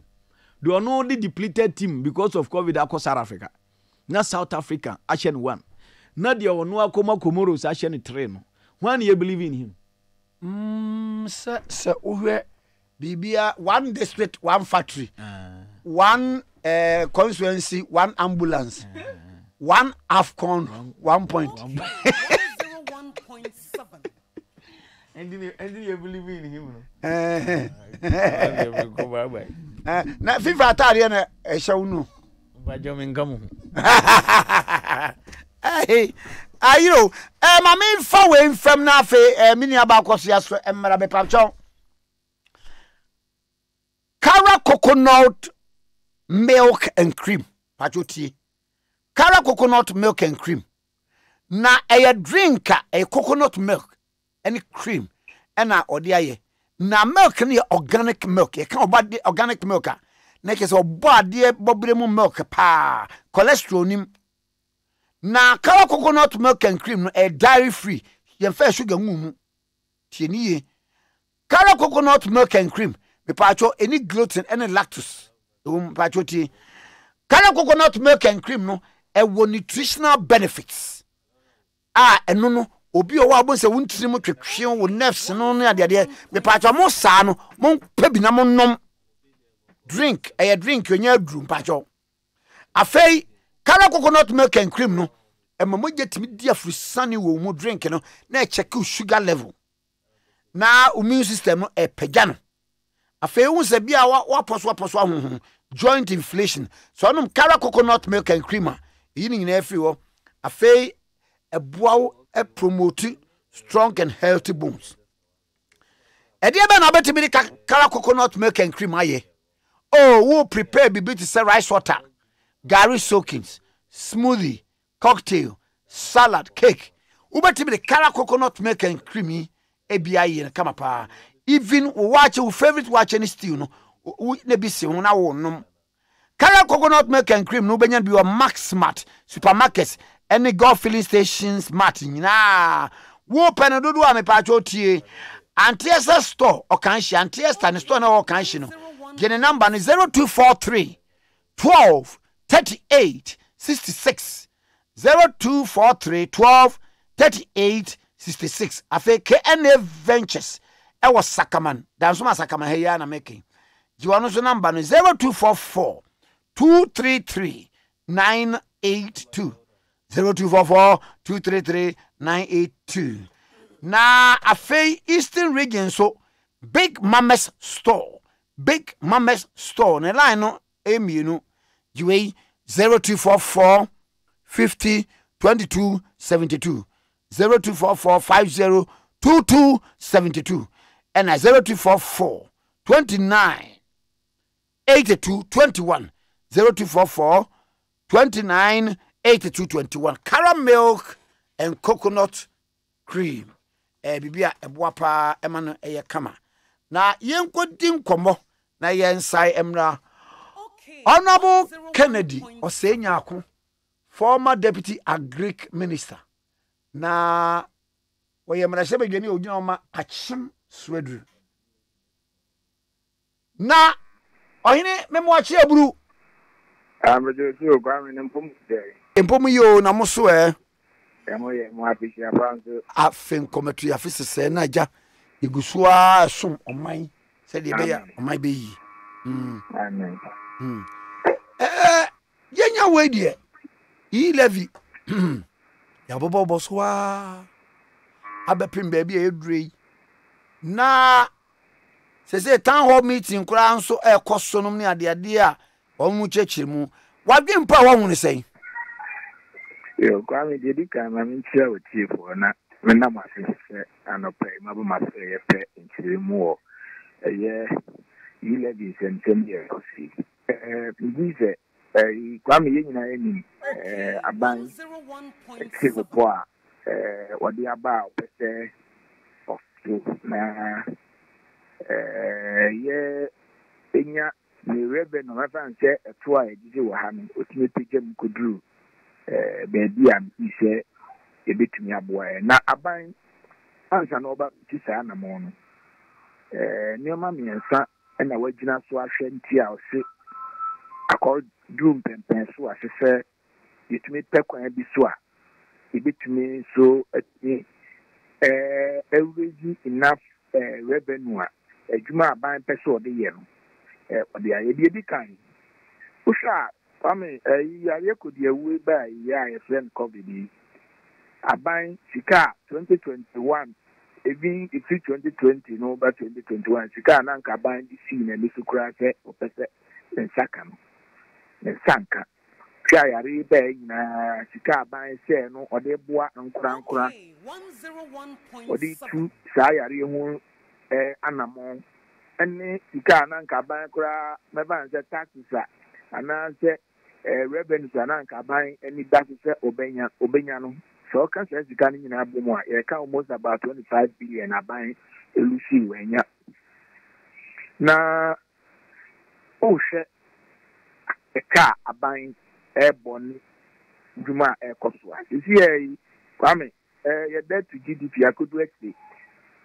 na du akodu actually no nya se bo apaye bi nyina ne se aban nyima se so koso ese covid ibe omo a sebi ohun dodo unya bi ni ekwa akotitu ekwa akoya ye free obi antia nka bro nso obi amuza aban kura kwa be na ofa so a waso stini sadi way from 2019 and I say odi early 2020 kura bi sisi amre obi akura musa asa ani nyina nso ye ka aban ebo wa ani nyina nso ye bo a ye boku oman fuku oso sese da chibia ni kotu ade sika na ban ni no odi betu sa na mo no okaya ebi wo kura World Bank for ema sika na odi man no za concessional loans no enya free a ye dia ba be ken o sika o man bi tienti o de ba aban kwaji a ye de so de kwakwaka ye ka ye dam ye si aye ka wo ho no kwa ni na kwa na kwa ni mu no ama o man no ebi aya be gina ni pesi ane se aban kwa na agin se ye be ko no yakwa akobọ besia kwa de aba be ye o man ya ebi ana nsihu anka eba nse mfie na ya kire ni ye kwa akogire no ana mfie na bi abetwam ye kwa akogi sika nsihu a de be man no saabri no ebi ani akodobo no bi so mu ze yiti kasem no be bi akoduru akire a kyerɛ sɛ yɛtumi fa kwan bi so a yɛbɛtumi a minimize na anaasɛ yɛbɛkate ne down a ɛntumi nkɔnkɔduru mpɛmpɛso bi abɛdeɛ ɔman no sikasɛm ne yɛbɛka sɛ sika deɛ agye agu ɛno nti aban sɛ yɛmfa nhyehyɛe bi mmerɛ a yɛfii sɛ yɛbɛtumi aboa ma internally yɛn a yɛbɛdepɛni wɔ yɛtoɔ kakra a yɛgyegyegye wɔ so without necessarily going to the open market sɛ yɛkɔ akɔbɔ besia ma yɛde toɔ bi aba bɛto so a ɛno nso anaa yɛde nhyehyɛe bi abɛto so a ɛdi koraa na nhyehyɛe no nso akɔ akɔpa ɔmaamu no nyinaa ne temaamufoɔ nyinaa ɛno yɛ deɛ di kan one yɛtɔ so mmienu aban ahu sɛ ɛkwan mu ewia Ghana man mu a nkyɛn na CDD-foɔ ɛyɛ mpɛnsɛmpɛnsɛ mu bi ɔmbusa Ghanafoɔ sɛ areas bɛn na ɔmopɛ sɛ ɔman no de sɛ aban ɛpɛ sɛ ɔtaki decision sɛ sika a ɛto a yɛgyegye sɛ aban pɛ sɛ ɔde hyɛ mu anwuma bɛn ni paa na ɔmpɛ sɛ aban de hyɛ mu deɛ di mu akɔte ɛyɛ mmienu ɛyɛ adwumasɛm employment issue ɛna deɛ ɛtɔ so mmienu ɛyɛ road infrastructure ɔma anka health mpo anka education employment and roads na wohwɛ yɛ ɔman mu nso a sɛne yɛyɛ akwan ho nsɛm a ɛwɔ ha no nsia sɛ yɛsi kasɛm nti yɛntumi ntakere akwan yie ma yɛnyɛ akwan no sɛneɛ yɛpɛ no ma ne nkyɛre yie nti yɛnyɛ saa sika no ne yɛde ayɛ ɛno ka sɛ yɛasa September 2021 na fotosamfoɔ yɛwura kanofori ata bɛgyina mmarahyɛ bɛdwa mu de ɔman no akɔ homabɔsɛm ɛba bɛto anaasɛ aban no akɔ homabɔsɛm de ba bɛto dwa no na kaa ɛda hɔ a na ɛsɛ sɛ yɛtua de ma contractorfoɔ a yɛ adwuma asa September no it was about 7.3 billion a na ɛsɛ sɛ yɛtua ho ka na saa ka yi sika yi nso ɔman no yɛne bi da hɔ even road sector no sika a yɛde kɔ hɔ nyinaa kɔ akɔyɛ adwuma no ɛnuru saa sika no na ɛyi ɔnabue yɛne yɛwura sɛ yɛdu nketeɛ di nkɔmmɔ sɛsei a wɔse auditor general's report ɛbaayɛ no ɛkaa sika akɔde di nkurɔfoɔ bi wɔ no sɛ nka aban hwɛ so agyegye ne nyinaa nka aban ha no ho koraa sɛ wɔkɔyɛ yi levi saa nkɔmmɔdeɛ wɔ yɛ mede paa so afa ma ɛnɛ ma menyina wɔ fidie so na menka na Ghana ni bia nti na manya opportunity meyɛ member of the public account committee okay and I have even make my observation to the auditor general my friend say one the nature of reporting now or reporting it does not it doesn't sit well. I mean, who say there is an issue with how even certain headings or reportings are captured because it creates an impression. On the other hand, I will be asked, and auditor general say, got 12.1 years, 12.2 billion, another 12.2 billion. I could be a month for bottom, Ghana for. I mean, cancer Ghana for. Something and the Caribbean. Auditor general, I am a report to the bar. I am no near Sat. Who say I ever be, yes, the actual be wa, yes, actual say mismanagement. It be actual misappropriation. Yes, I am. Mokan. I mean, cash irregularity. Indeed, I am your man, and never. Yes, I'm what to say, cash irregularities, no, I am not beginning to know Mokan. Who shall see? I will say, a beer, Sika, he said, or mine, a beer, Ghana Revenue Authority, Niari. Nti ma ekuo bi wo mamu hanu mu a na sese nke agi o moto na so jiere anhwe masa ato no yentumi anyeje emfiri sa nkofukuo no ho nti auditor general oya na report wa o kapta sa ni na da jiere wo sa adwumakuo we na sese nkomutua etuo se bi ma oman ni sika sese se na so wantumi anye kwaka ni nyina boa na report ne ba almost about 80% of that report in the car, or the tag general, but one of the Ghana for a year and all, 80%, almost about 10 billion, 9 to 10 billion of it are the car, Ghana Revenue Authority. They couldn't collect, and yes, it can be as the command a Jumaku be a Benjamin be 7 concoye and after form that and we are the kind. We are talking almost about 1 billion to 1.5 billion. You see, it's a mismanagement. Yeah, the kind of command MMDA was a movement. We are the free assembly. Who confers to come here, the common fund, who separate who start here to see Abia school dying, and now we see a year chip compound be, and now project be. Nancy project, you know, one to me and complete for the past year, 1 year, 2 years, 3 years.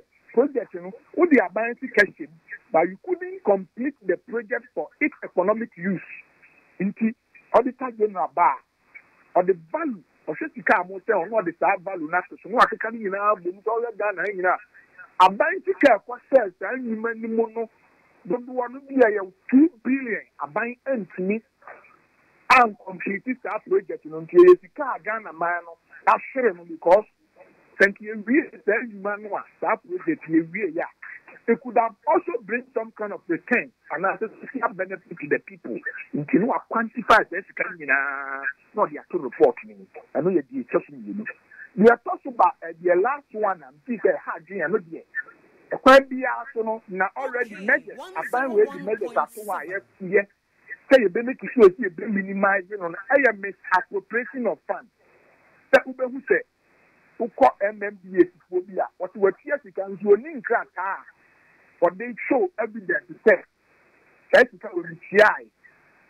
And I said, you can't call out what me be, no, the big oh, the big ball, maybe the big ball, be the same, as you may be no, yeah, no, maybe the man, meant to me as me.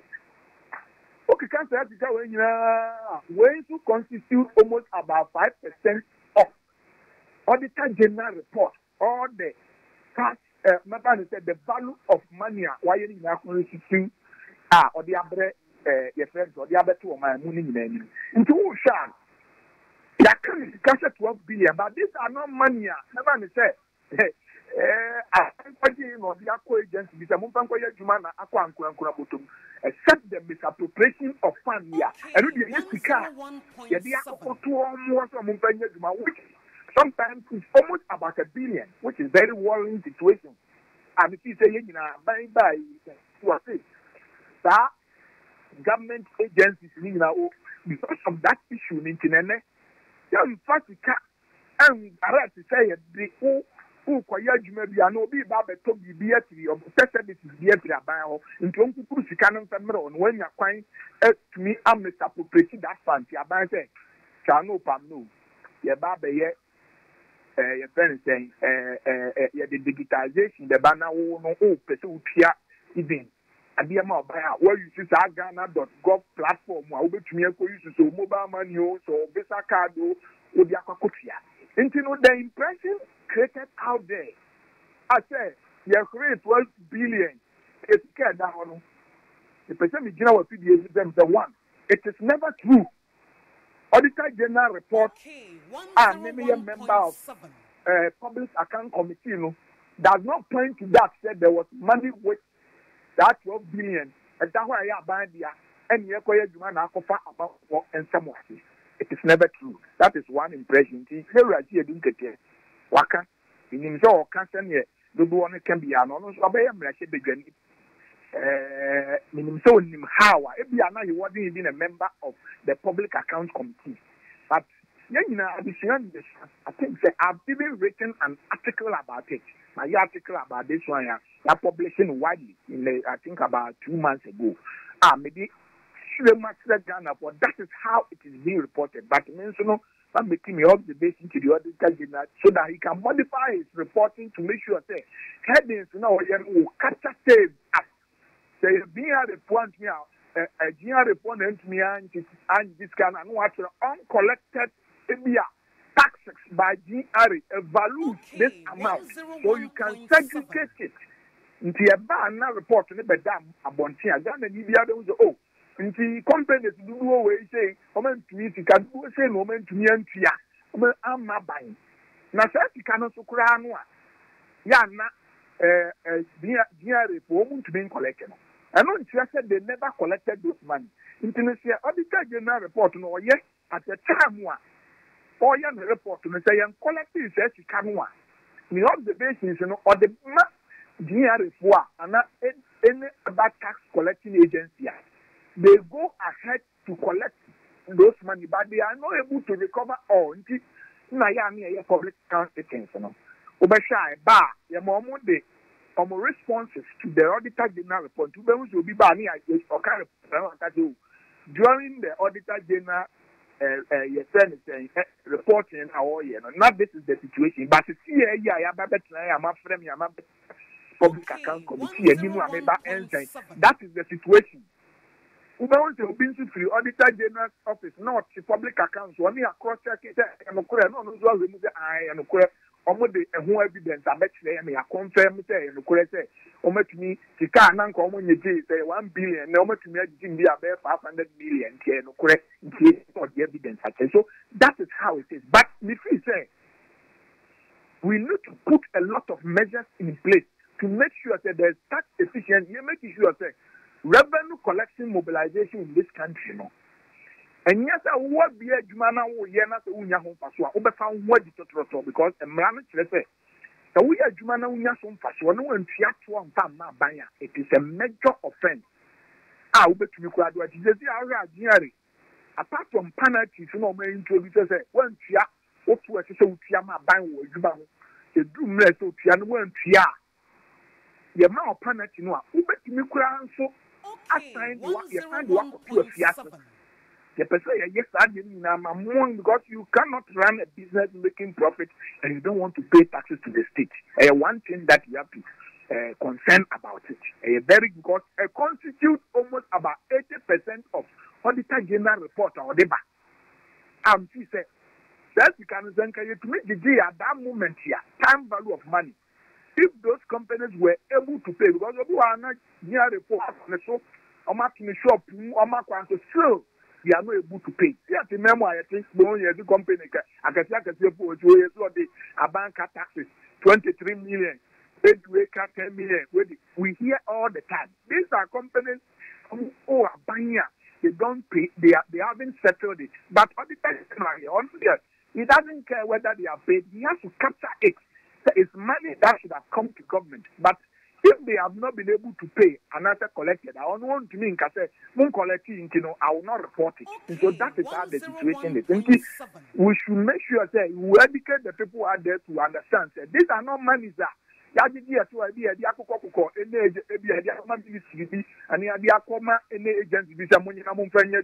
they have misappropriated it and now they have siphoned it to their private use and after that. That is not how the report is about. Free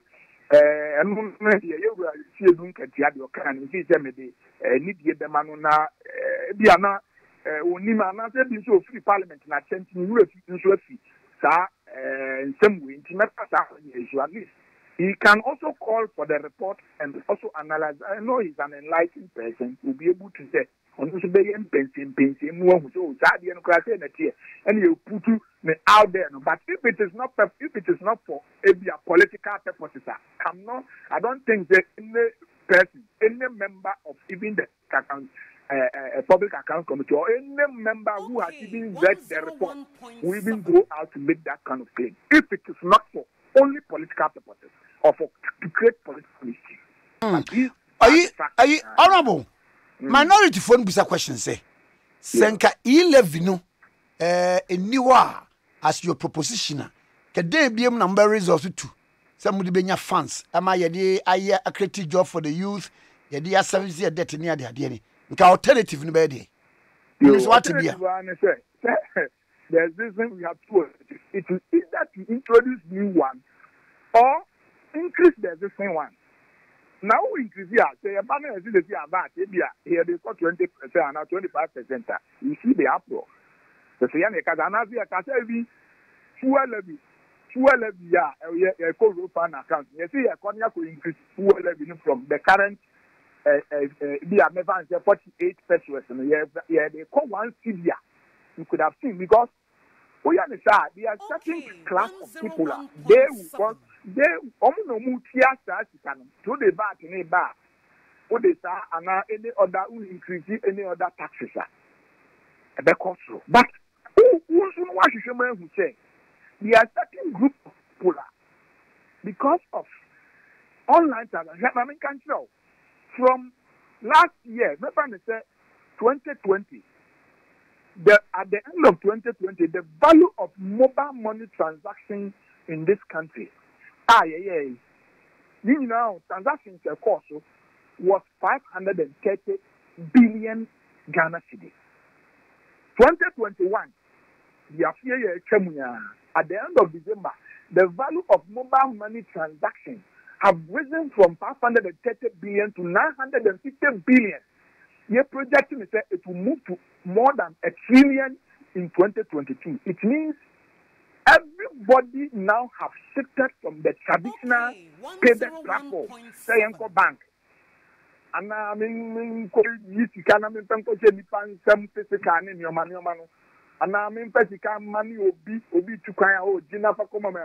have moved from that kind of traditional payment platform to the digital platform. Obviously, said the digital platform is the convenient platform to do or to transact business and make all payments. Now, that digital platform is free. And are doing transacting millions and thousands of city business online on the digital platform without even paying a penny to government or to the corporate to develop this country. And in Tiaban say, other young fans irrespective of Selipano yet business was so say or the gift or transfer gift amount will be through online, the person will also contribute a little. Because if you have a Tikese, tax to GDP, 2019 it was 12.9%, and you're 13%. Oh, share average here. I think say you're crying at the Mayadafom. You're just Kakitoa. Now, you must see a little action. A few way. A buying target, revenue target.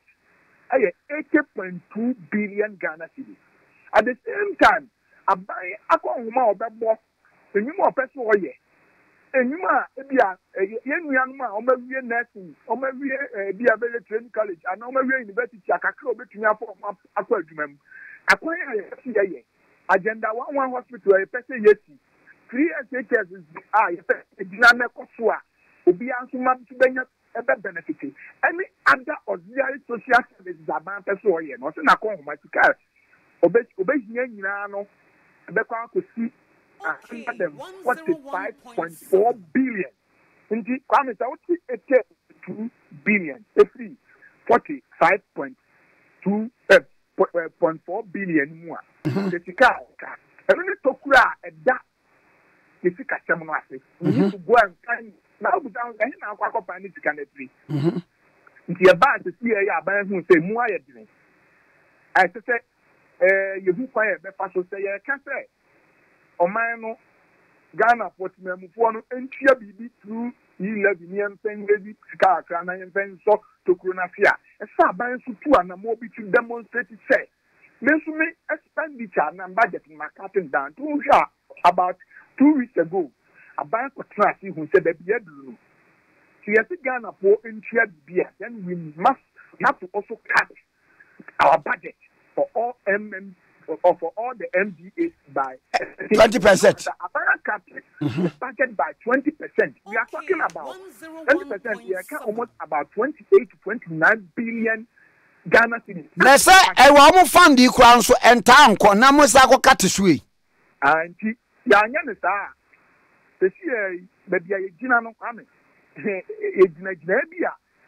The Yantini and 2 are more internally a my own. Near Pesa express.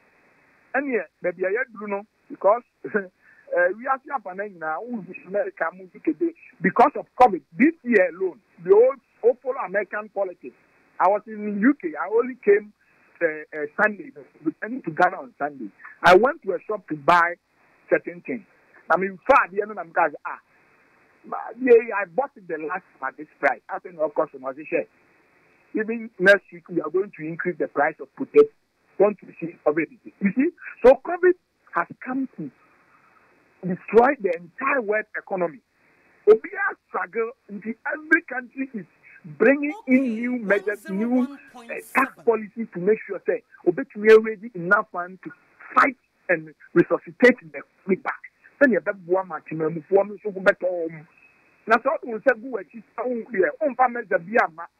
Now internally, God is done. Now you can now person kobo betia on. And now you as now person kobo betia on. They are also facing through the same economic situation because of COVID. Not only did the money only the money from his own citizens. Now, Ghana, while you also have citizens, our men who could have also sit with them and make sure that we ready. So even now, so being a Tikanukura, Bessianukura, Manonia Bakura, and what why the petition Ghana for Action. This year I'll be met to the museum from the now called IMF. Government has only 2 diseases. So, Abia, you improve your taxes. You need less than a certain amount. That's 6.9 billion. These are money that belongs to the state. Bank to me exactly say, okay, you mommy and some person may work for youth job creation, maybe for import, dualization of certain key roles. Now, to minimize our rising debt situation. Mostly, when we go to IMF, Ghana, we have been there before. One year, Mahama Pensua, Omakaso, the IMF. So far, the boss of Mebuawa. The conditions not the amount.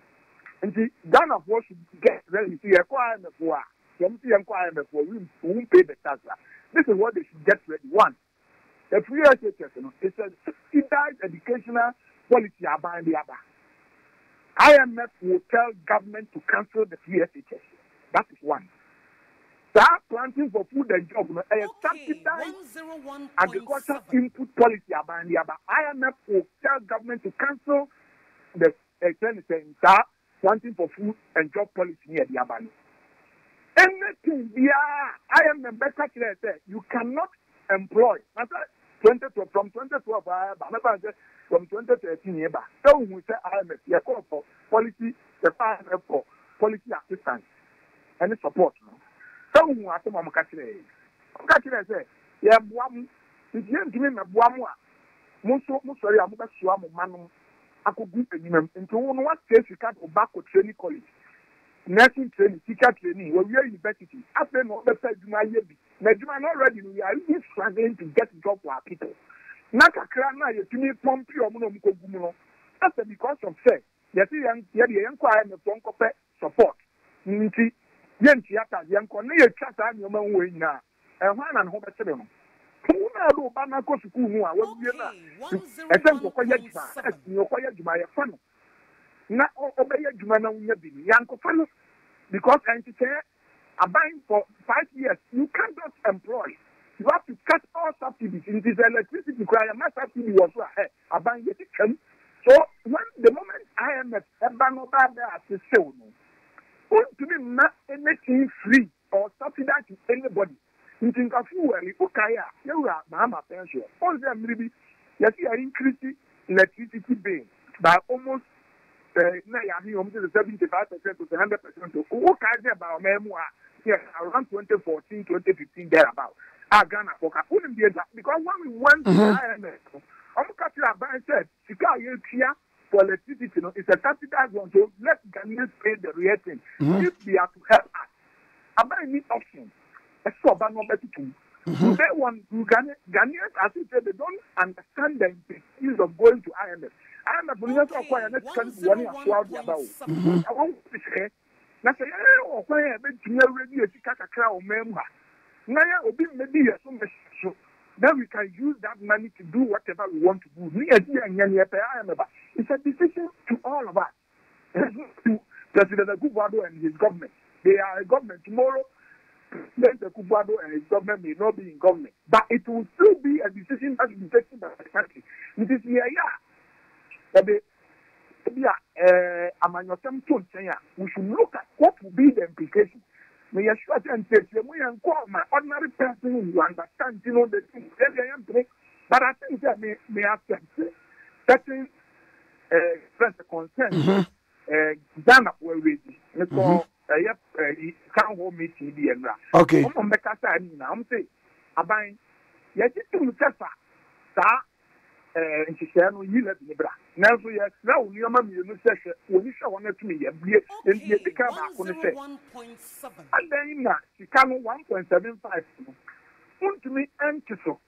Emma, a certain year, young you don't watch Sukaka, now you want to carry the air. I didn't see a bit here because you saw the other call IMF and man who barbecue. Without 11, you know, you bet this is a IMF.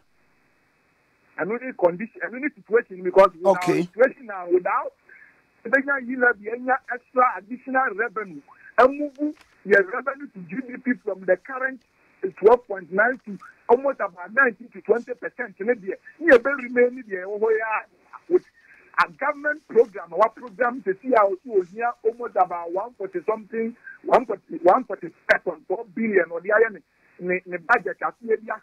A man for how the programs, you know, that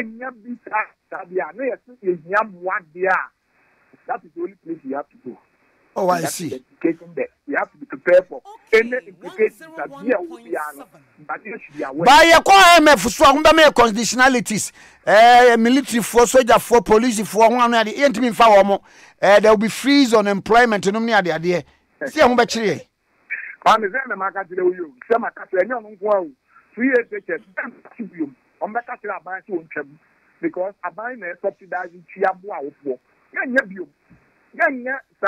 planting for food and job. The who put a freeze on all public employment. Because retirement to craft, you cannot do replacement for the next 5 years and 4 years. So you have a freeze in that period. And I buy no. You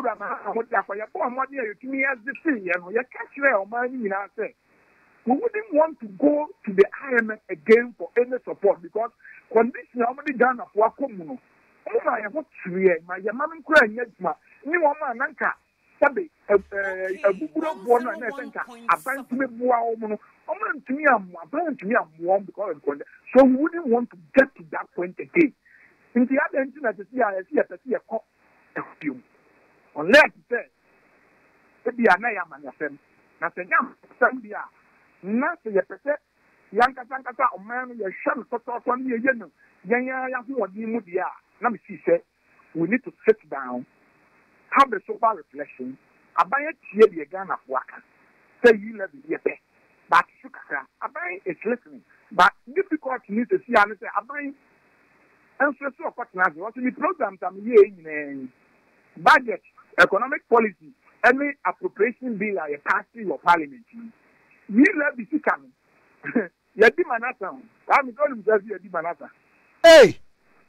You did Manhattan. You let the coming. You our budget in a program. You have to hire you be back for share. You be called for your debt management. You be called for share. Your digital infrastructure. You be called for you start. You are trying to come every this 29. And you are passing parliament, our party appropriation. Into say, I think the young 2% in a swap. We need to cut down the entire becoming now. Let's see a yet serious thorough work to do it and come back to parliament and do another appropriation, which God, come on, my bank, concourse spending. So that is the difficulty one. Is Amanda Castle to see Ampono or cut it down or reduce that 1.75%. Maybe a budget review, pen a bandit, that's what Abba Edgeman. Because it's I see. About only here. Obi the catch was a Bible to Yaki, 1.75 in this one. It cannot happen now. I bind to me to you, say, On to me to say, because we have passed the appropriation area. And now, Bamba to me, Abba Biom through the finance minister, Abba Biom so Baba Bessan, claim budget or the buy and your map. I just said Oba in mid-year budget review. For year we are, the fine I get supplementary application near the charity. And Mrakwana to understand to see again. As it stands now, no, E-levy, no, it has been passed. Yes, E-levy, maybe. Kwame, maybe 1.75 near the IABR. It's a fix. They have done it. They have passed the application. Now, it will be very difficult at this moment to say, see a quapache. So, it will be very difficult unless maybe a budget should be. And this is not buying. Okay, I said, sir, Ghana for senior to say, yen to my, I sir, what's wrong? The avenue, Nanki and pass the appropriation in the Cramponua.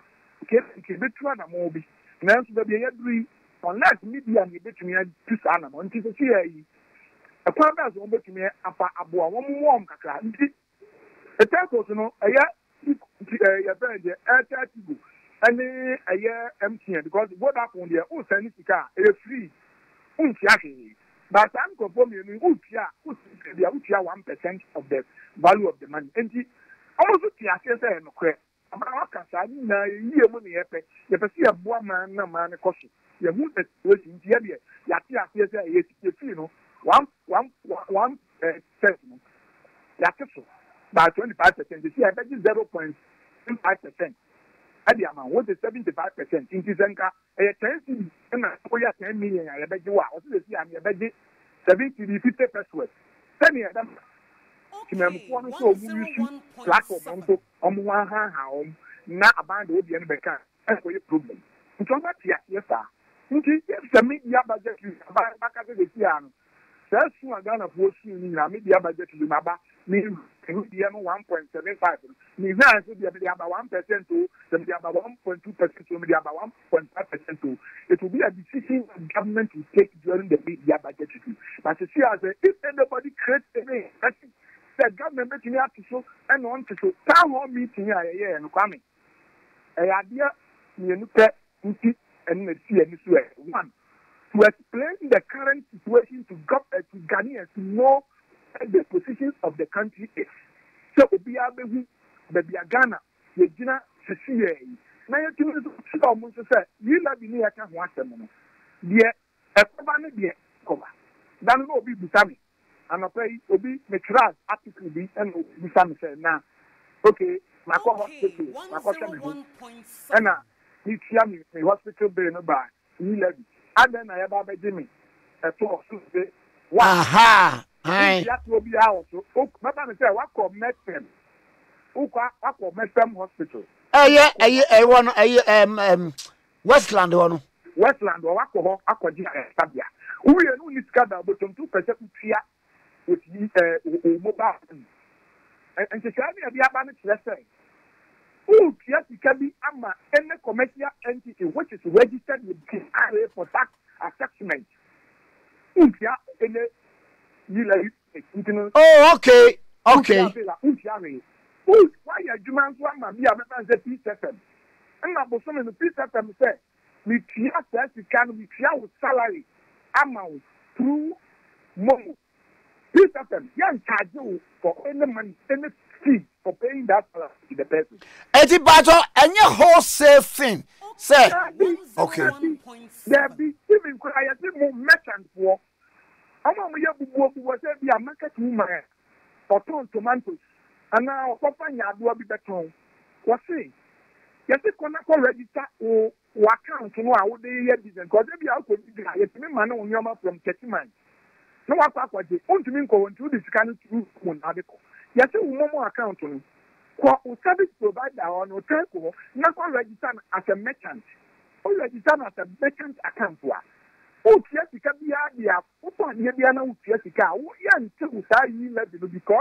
your account is registered as a merchant account. At the end of the day, you know, assess taxes. They will assess your tax and let you pay because who you are merchant and you are trading. These are some of the concerns. 1 year, M. Prince one Edenam. say me craniema me cran tomatoes every techiman na me disika na ma wa mo no me de niema na brem nkran ha eno no wo batimi yi levi mako hospital ni tia me bela utimi yi levi hono na concerns no pa yes and enya no kura say so we register our account no ye bojo trader no we register our account no momo account no as a merchant account wa who your transaction here you will not pay, you are exempted from the e-levy. Okay. It is one at the end of the day, no, they will tax you differently for you to pay your taxes because you will differ as a merchant, a business entity. It is Obiakasa, Nukrabia, and Obiakasa, Nukrabia, and business you know. Na Antimian costing ye, our buyer from war. Ghana family, I'm a trap, my young don't come to me call for 2 but it is never too late. Some of you years one man is up when you and I'm very straight to the media threat a year Ghana phone. Not be answered. Yes, who call your so your passport, who got your passport, and I'll call you any other services who are buying home. Now, get through Ghana.gov platform this one. Who's just mobile? You are exempted from even paying that levy. The problem is there. I see. January 1st to 20, January 1st, January 24, 2022 year.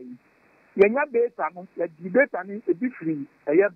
Bank of Ghana or NCA monitor online transactions are a cost. Ghana for Ghana. How you sue? How you sue? Your friend is a debit card and your friend is almost pay or whatever, easy pay or something. I'm a lot of platform. Yes. I'm with the store and near my free. I'm on me. I'm what die. If you two of them are online, they bought those items, some from companies operating in tax haven. And I said they are operating from their own basement. They are virtual companies. They don't exist. You cannot even go to them and tax them. They don't pay any taxes. The value of money, and I try my Ghana for not give me. Am I? I'm a motor tabia. I'm a motor. Man, this are cosmetics. I'm a motor. Maybe say a game. I'm a motor. You mom subscribe. You move from other places. YouTube. Just 24 days. Online transactions, the cost was $700+ million. Wow! 24 days. Some of now do one transaction business without paying nothing to government because government doesn't have the measures in place. Okay, 101.7. Online. If you compare no there, if you are a registered company, he may pay the tax, but the individual now, in Kokoto or shop, and you're betting to be a bear VAT, they're charging a VAT, and name your money, man. He was exempted because it's online. He didn't pay all those things. He didn't pay any sales tax. He didn't pay any gas fund tax. He didn't pay any NHI tax. And this money, Obi Akubu Obi bottom more baby, nobody knows. Some are in Ghana here, some are outside Ghana here. It's a them on there will display in your Facebook page and on WhatsApp for sure. And on Instagram sure. Not in the moment at all. And now what they in the payment platform at maybe an account, what yes you cannot open account. Yes, no what they dispatch rather they will normal brew. And now what pursue normal their brew. And all these things are happening. Okay, 101. And government thinks that this is a great platform that because we have moved, Kwame will be a better choice there. We are still in the old era. We have moved from the godly type of the traditional economy that we know a digital economy. Everybody now is operating on a digital platform. Majority of the people around the globe, even in Ghana, I can tell you that not less than 85% of Ghanaians are now operating on digital platforms. And if your economy has moved from the traditional economy to a digital economy platform. You sit now, but not now don't say, or them become the put to measure. How do you tax those people? How do those people pay taxes to the state? Okay. This is a Kwame. Okay. It is never too late. About a mila, it is a Ghana for a Kasa question. And I am the Ghana for me after yesterday. No, I'm not here. Oh, Abia, no, no, yes, thank you, sir. And I'm not war at a kick. Not a catcher, I'm for it. The Museum, I know, Mukai calculation, you know, the GT. I wrote on my Facebook page there. It is very misleading. It is wrong and inaccurate calculation. No, only final calculation. It does not even say so. We take the time to trade. So man say, you are exempted from 100 Ghana to the opposite of sending the command. It is a day, no person was sending 1,000 mobile money. Now sending a Comobia. You only pay the levy on 900 Ghana cedi. For 300 Ghana cedi now, person was sending you only pay levy on 200 Ghana cedi. The 2,000 after was sending Ubetia levy on only 1,009 Ghana cedi. Who sending 5,000? Ubetia the levy on 4,900. You are exempted from paying the levy on the first 100 Ghana cedi, which is free to everybody who uses, which is a honor. A day, no, say only 100 Ghana cedi depend how many a day. What do you want? What people are more than 100 Ghana cedi. When you are exempted from the first 100 Ghana cedi, the next 100 Ghana cedi that over a day, abandon you let you. Okay. But when we are calculating, it was very confusing. I took my time to take people through to understand that this is how it is. But I think that the education is good. You can continue to educate people. Not a man for so and Tia. You can be Kayoporiata, any abano, young prepare, and say, can you buy first week? I can be at the back of what we are here. We wanted the input. We need to take the Ghanaian people along. Because the misinformation has gone on for a far too long, so we need to correct it and let people understand to know what exactly contains and what it does not contain. Mate,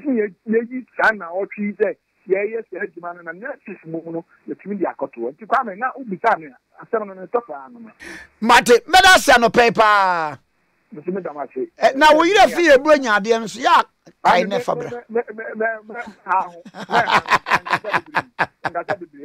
Mateona, hey, and it's also a drink of yes, that's you.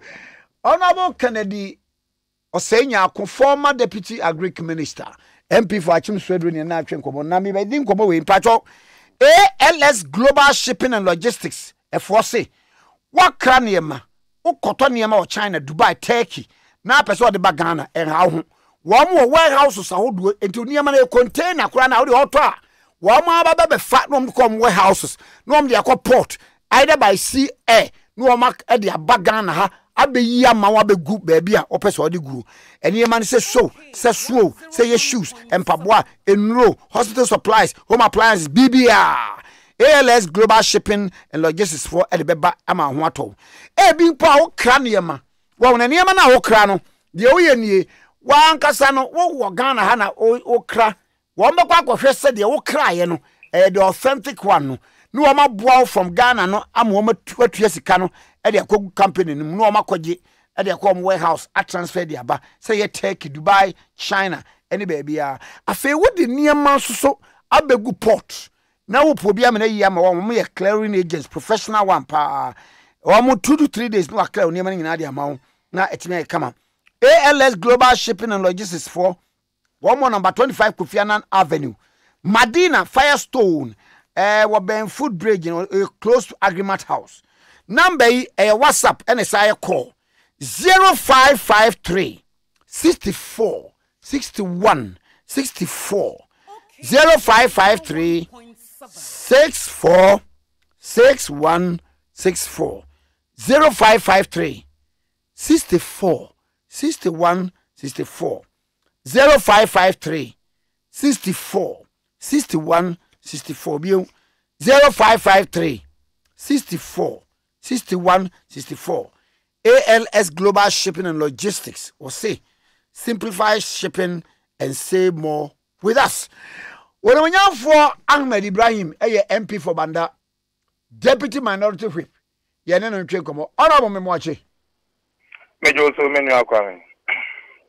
Nabakode. Kwame na minimum pay bonti away. Na asembia matie mpese musa ye no kra na sanye no kra. Yes speaker ba yi. Da ohia mo minority for majority for onhia wo mo. No kra be ne wo. Kwame ma menfa wafidi suna mentia etifo a omuti okay FM na no pay. Kwame se utini sa enya no kra ni obeka sabia sinu hu.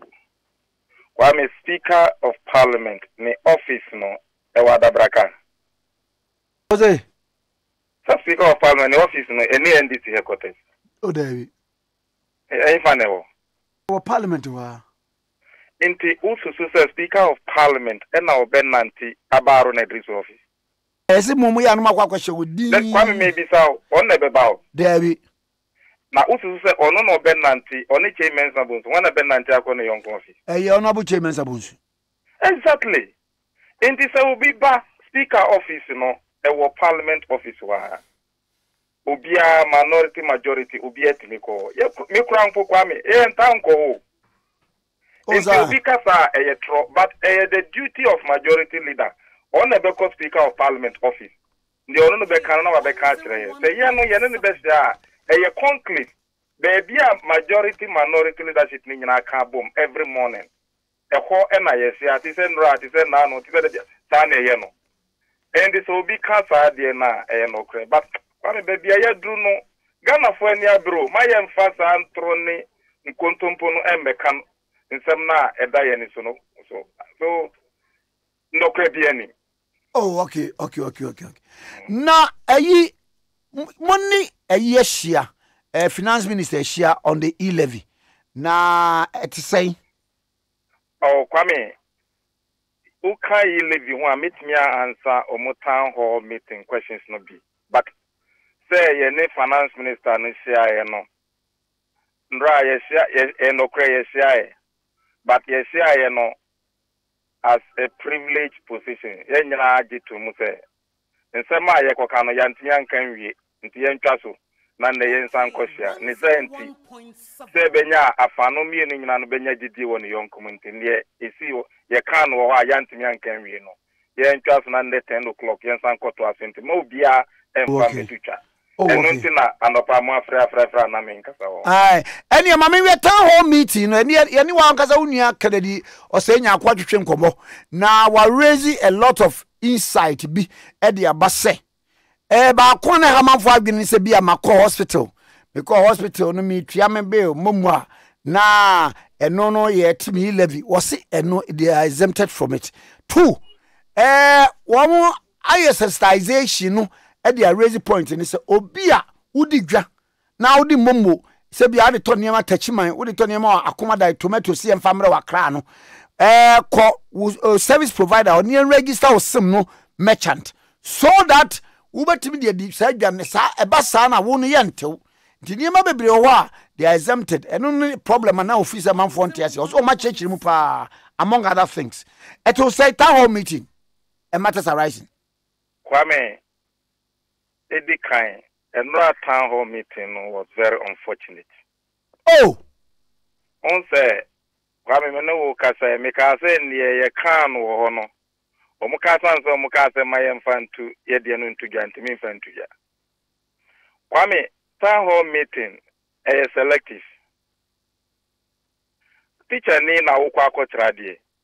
Ndiye on tia se ne si mi ba be ama wacha wo se wo na won tia se mi ma nwura.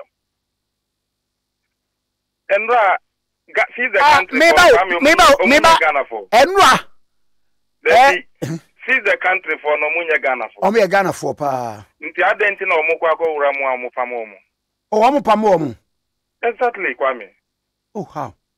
Ena omo na Beli omwadi ekira boda wura so mu parliament in party.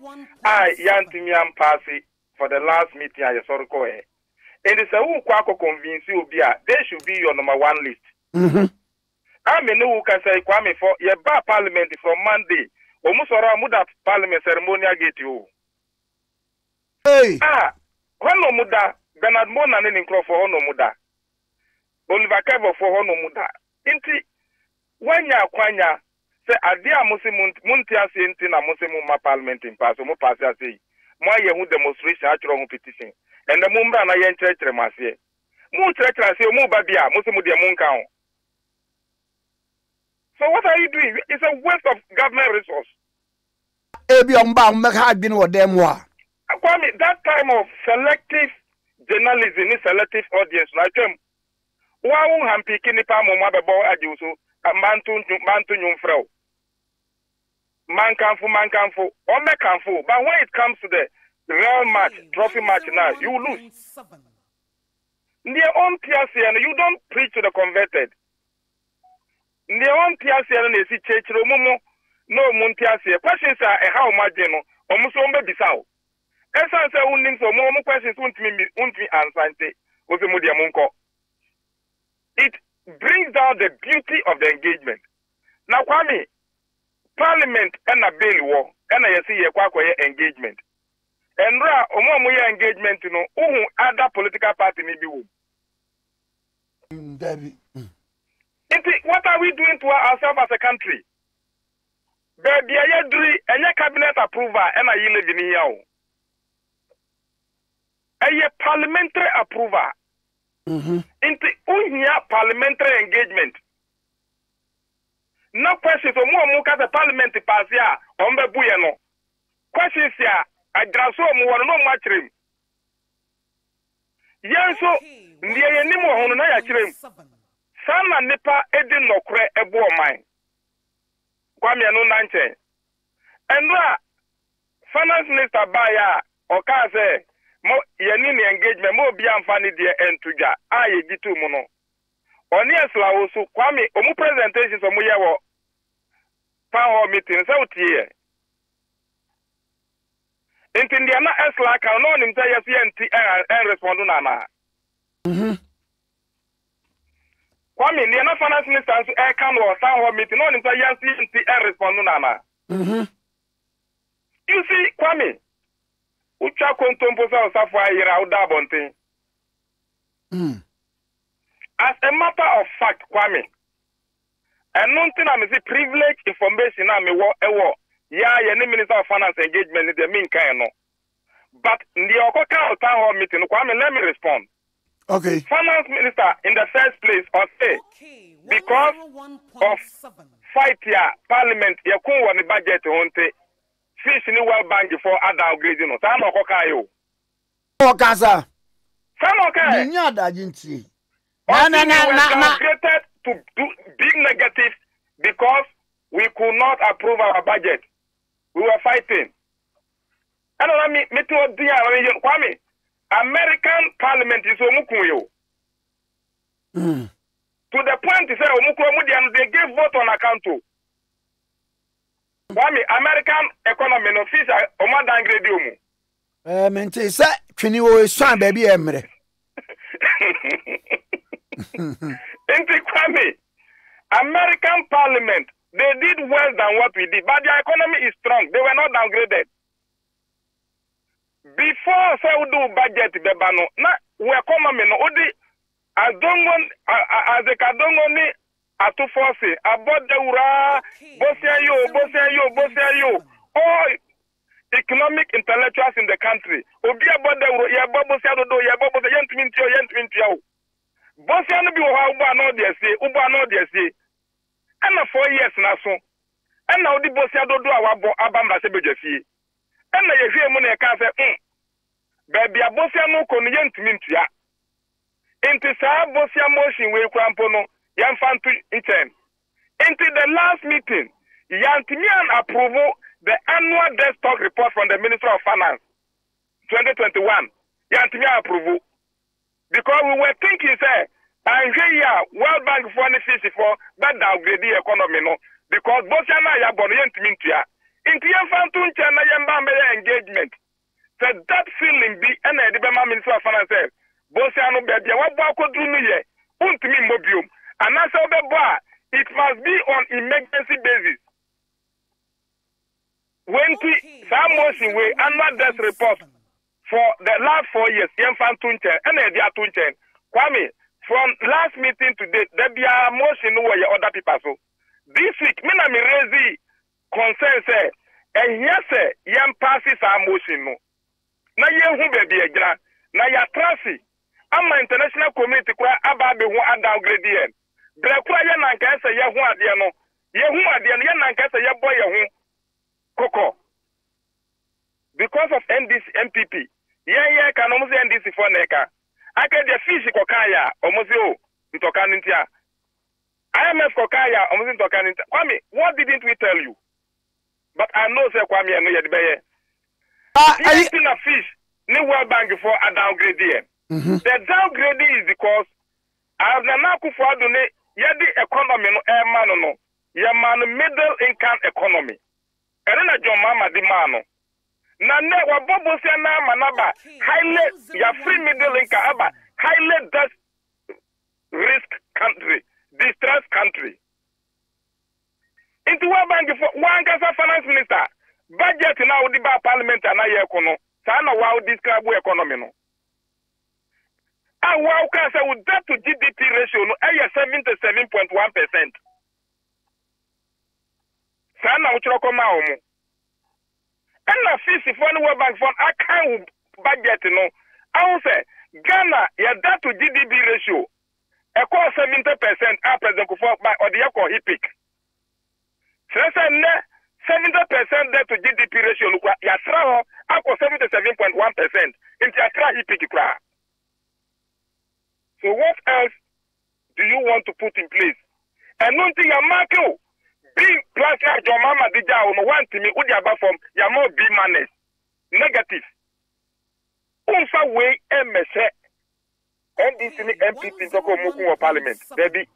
And no young Mpokana Uncle Bobosia. Kwame Fano to Tunchen. The second point, they are not all can say, oh, baby, we cannot go and borrow. We can't continue borrowing. We have to look from within. While the budget now the by parliament no. Even say a passing yield no, a man says 6.9 billion Nkrumah. Kwame, he will still go and borrow. Into money plenty picture be enter Ghana for say a passing yield na a free neck or Ghana and Bobo Sebio. Sikani nyina ye benya within. Kwame eno ye tro. Ayi honorable. Ye ni wan kasa wonu ye Kennedy o se nya akudi nkomo no. What can I say? One, the E-levy no more appropriate budget the E-levy ni shembi. It is MBA obi abegina bandeka se pass E-levy no tro ya pass it. No mom the nitty-gritties of it no any one. I mean the occur the nitty-gritties of it. So I out to say one can say ya pass it. Into Okitanya could there and the young fire there no. I no pay no welcome. Afraid you me say majority dying kasa who can say last interview me on the kasa say we no kasa that kind of nitty-gritties of it. And I'm about me bisa say Kwame nitty-gritties na name way. Na mama me keba ba ku bi. No kasa stand by out say they now can not on kasa ya pass it. I was a raise point to be say. Kwame, let's face fact. Okay. The call appropriation act now ozanya kun ready na. A Constitution Article 179 Clause 2. And no, and I did pass the Appropriation Act. No, now in the Appropriation Act, no, you pass ya mau upper limit. Say, Minister for Finance, Abaye, Parliament, amount to me say, ube to me spend this up to, but I want to mean Lindra. Into the 1 year and Ruwa Kwame and unti amrabia. Ye mau into ya pass appropriation act na o say NDC for lawyers o muni nyansa o tamwa consultative assembly asie dun katiani abamba gbenum echo 1992 constitution no o mudi say ye betimi aka atro say suspend say one ja no want me raise into ye say suspend up to 10 cedis into spending 9 cedis ya Kwame unye bone o spending 8 cedis ya unye bone. Now, who's spending 11 cities? Kwame, what Bumbrano? What you say? In the Appropriation Act, you can say the Minister for Finance must spend not more than 145 billion Ghana cedis, but he can spend up to 145 billion. In the up to 145 billion, who spending 120 Kwame unye bone. In that explanation, you see who tell nipa dia Kwame tell no ntiase. Now who tell nipa have truth wa. Esa who kwa we teacher ni kontomponi unkola beseli. Ayi wa make another point be say without the e-levy say you call IMF. You call IMF so a Obianka say ko na IMF no Kwame IMF no e beast. wa say wo no yenyina na sibia ye piato ekoto. there be wo go a na ye IMF no. Wo go a conditionalities no wo didn't fa nipa. There be na want to mean spell na teacher na better spelling. Akye no woni obi kire wa so man kire o. Nti yenya o na choti. You see, Kwame, let's face fact. And the two na ye pia ema IMF de bia no Kwame yenya pia. The bia ye tiga na fosika e koma IMF. But baby na ye hutri ya na ya ba. Wo be call IMF na fake condition. Hutri ya Kwame tie. Yesu ye hutri ya. E yo masa de say wo me discover breye. Kwame no ba no Kwame. IMF $1 billion ni yankoje. Yankoje. Na uchire bro no di dok no. Why na ayi ba ko wo mu ni say let's continue. Another thing. IMF now omo demonizing no. Na sadia ni say Kwame obese u say sa corruption no stop. Obese u say sa expenditure luxurious and profligate lifestyle no stop. Na wo say ya ho akire. O wadi die no mpesa u teso. Also say IMF obeka say abaye who did it do? Say who to kwa use Ghana jet no man ko high presidential jet. You say man ko you say. And no na also na ga so and na ko IMF there be IMF adia on mesel ni expenditure rationalization. Yes sir, economy no be say. No Kwame. Onim ni anti aska for di omusika ko bank. Yes sir, ye be wi anko awo. Ye di ko bank. E do da bia won ti won person use scan so and now nche. Enti sa. Sanet ye. Exactly. Enti service there e won va so na dey bebre.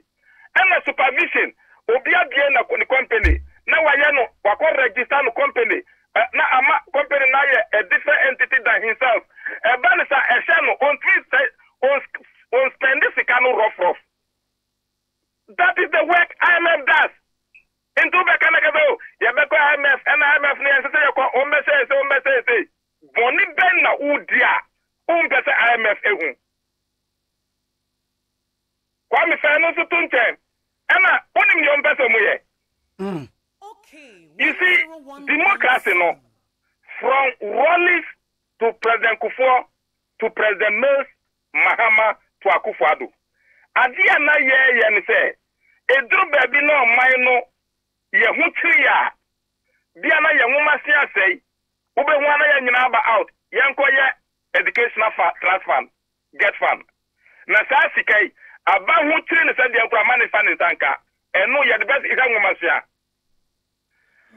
eno na one is no the year 2000 ye no ye President Kufuor no ba ye ko ye so ye pesika ye kwande and the yenye road fan Kwame and the no that road fan we kwan na di beye Kwame what in 1988 ye share ya see o and percent mama mo and also ye this adia e be ya and the yenko ye common fan Kwame ye ko ya Kufuor ba ya say me be have insurance in the yenye have insurance fan Kwame jo mama penso and dum so ba ye ono so trust di of don't so wenti yanko ya bibia ye frano photobia ye frano energy sector service levy service fund and on so tisa photo no jo mama kwa ye second interchange ekoji bosia ka se obeye pokrasi and on say yen airport no say yanya oya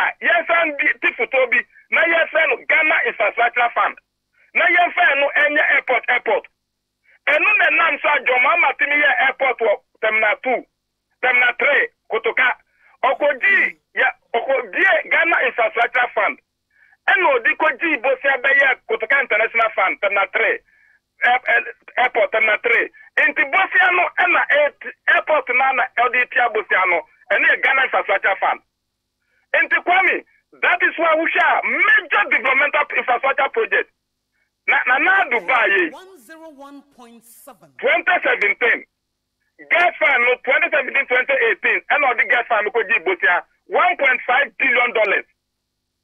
Just a gas fund no say emumasia no say ya nya sika mbie bio unless after 10 years. Not say your mama na ba this time aka gas fund ko di be ya sukuu so adwuma no na disa or the gas fund sika no in 2018 unless after 10 years. Kwame, owi na ofafa road fund no ekoji another bosia. Enti ye kwan say ya yentimi nya road fund no emfa nya kwan no biom kwana say. Owi no wamanansi ho eno sandi energy sector levy. Sika na jomama say yemfa nya anyam kania yemfa stop do so no. Odi no so koji another bosia ebetia 2035. Into the next 4 years, President Aweba Unyabi. Then another 4 years, President Aweba Unyabi. So up to 2035. Okay, 101. One Owiye Wamanansi wa Ghana Infrastructure Fund, Udi Ajibosia, Energy Sector Levy Fund, Udi Ajibosia, Gas Fund, Udi Ajibosia, Road Fund, Udi Ajibosia. And it say, Farmers Minister Neti Wano, Ono Watiti Ono Anisa Atiti Nadu Diakao. Into Omuni Fund the Dia, Omuhutre Omwa, Sekwai SAO. School SAO, Kanya SAO, Infrastructure SAO, Hospital SAO, Omuni Fund the Dia Kwame, Ombechomo. And Omuka Sadia, Yankofa, the Dia Yefrano, Yilevi. Nasai Yilevi no, Dia Nebeka say Yadibeye. Omu BC, oh, Yankasa Yadibaya Youth Employment, Youth Start. And Omu commit Omubika. Now, you start way. Say the communication sector levy. Eba. You can say the national youth employment. Almost any young point count. Say the Bayer road. And another busy road fan. Yan the Koji Bosia. So, what you acquire now by? No money now. And communication sector levy. Yan levy. Now, Kwame, you move and say, about when on 3 fund so. These are the things that you explain to the people. Over here, you inherited about 6-10 different funds. What do you mean you are going to do? Say, you kuntoka ye Kwame. Omusu si eni say. Oni omuka sa omuzo NDC for bakura na omuntu mincho ombetum. Na momo ba se eba se. Kwame ni omu ye ni say omuntu me pass yi levi na. No mu di akwaji bosa 5 to 7 years. Who's in that account 2 years now co-position? And then it's Abia toy. I Kwame 4 years, the second year I'm no way, and 2 years. But see, I'm toys will be co-position. And I make I Kwame on one himself, or been Muka started Mucho Mohani over note, near Hey, oh, Kwame. At the end, Anthony Cabo about the co-position. Actually, now on coffee, so you even don't know at the 7 minutes. I wonder what's the other pay. As a matter of fact, Kwame, there be a moody on mine aqua drumo. Only say, Adia, you sit down, Ube Tubo, Acha, a Siofrano, and that's Adana and Pacific account. Sanekano. 2017, gas for Udi Aquajibosia 10 years. 2018, Udi Road for Aquajibosia. 2019, Udi Esla Aquajibosia. Ghana Infrastructure for Udi Aquajibosia. Unkwana Ujibosia Ubinjibi. Who's on the parliament here? We are smart borrowers. We have overborrowed more than any other government. In Pasini na Akye no. Afena yepe free hand. You go pretty. Meanwhile, you see chinchina gise. Yilevi. Yilevi ama mabrumu nye jumanye. President Kufoko. Oja Ghana mabru. Oja umo communication service tax. Say yemfanye national youth employment. John Mama Eko, Ojao gas fan, Ojao road fan, Ojao infrastructure fan, Ojao energy sector fan. When you know the Jao. Now what me am fa we are more bra. Who do any brave Sigana for say this a mujetri na to say na metaxi. Kwame for the way. Any yene na omuka kaka no mu de omani bre akwa ko sisika bagwe so sika oko hospital otukwando do oyese dodo Kwame enu fe anya nokre na nda minim se ma se wo bre na Kwame yawo MPs wo parliament from 6 parliament 7 parliament to 8 parliament there be omuko review e wa abrochiri within the MPP into municipal bagwe wana tukwan another person another prayer chief with man in Kasa Nkrumah. One thing say, if you want us to bring the medical records, no more to kwa ekwa ayarista, ewa manonia, Ghanaians will know. Kwame in Kasa but yakasa uye chief whipper, ewa sa wanu yedu. Yes, I'm nana yaka. Another prayer ni back one or no MPP for no, do what? Since parliament. Yeah, a parliament a deal muko hospital money. 7 parliament the same people, 8 parliament the same people. Me no ka say kwa muko. Okay. You come and say, sir, the whole head of the institution on the review and how the betuja. I come to a beggar more. Was he levy babe vote to be one pa no ko. Kwame money in Kakras assembly, me peace our class assembly, it was very unfortunate.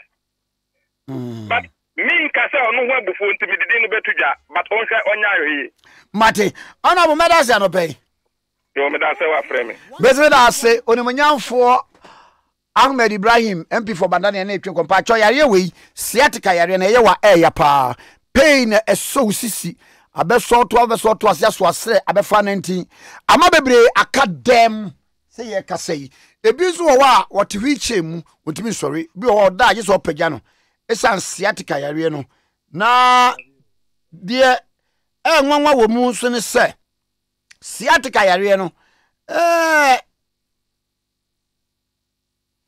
21st clinic for etu ase ho de free wokra ema hoto na 21st clinic siatica yare no de oye nu nie obo de herbal medicine na wodi machines ene treat siatica yare no edeko owo 10 branches e wa Accra domi market in heavy do building mo wom kuma se ehwa overseas nso owum e wa eye Ghana ha wo ba frɛ wo mo na o siatica yare no de akɔ na 21st clinic for to asia ma wa number ni 0540 311 311 0540 311 311 0540 311 311 siatica yare 21st clinic it was your home at the free ho ema no ko ema ho so etopa ago yen we the bokata na enen so ye bekin kan mo Facebook messages no e de ama mo pa mate Kwame me danse me to so o daily graphic story na Kwame me wo so no e story a benchmark policy asemi Abia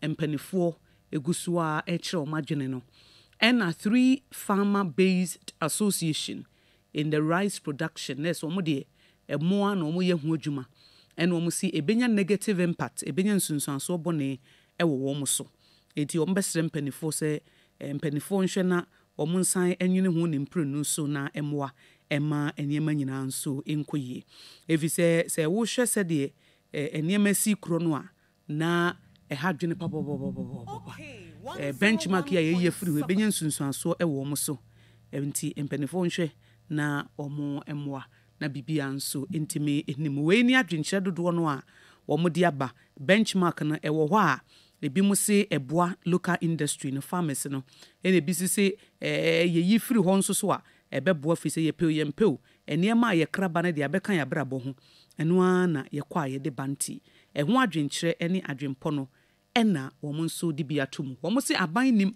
na so to so sa ebenya nsunsuanso bi na nsunsuanso no eye nipa womo adwuma bebo womo beye 300,000 people en womo adwuma ebebo womo ewo sa akwa no so ntie no ene asemo a empanifo nso aye ho adwuma na Kwame me to so ewo daily graphic do Bokraten Burkina Faso army warns ex-officials in talks over transition na we eye adwenkyere Burkina Faso military no omo edi atuja se omo na etu aban no omo abokoko se former ministers when obia free capital ho kra enti kopem se de opse se omo ye no mbetimi aye enna de ye be hye omo se omo nye bia wo nye na emwa ema enkoye officers no omo from Patriotic Movement for Safeguard and Restoration womo ena omampanyi Kabori womo etu na de so no omo se aban no ensunsanso boni a armed groups ahodo ede eba womo so no wonya ho hwe Akye kulia na me de omo mutu aban guo no edin ya no omo de ba ne de we omo de say omo de Patriotic Movement for Safeguard and Restoration. Kwame okayo Patriotic Movement for Safeguard and Restoration. For Safeguard MPSR. Safeguard and Restoration. Rollins the AFRC. Armed Forces Revolutionary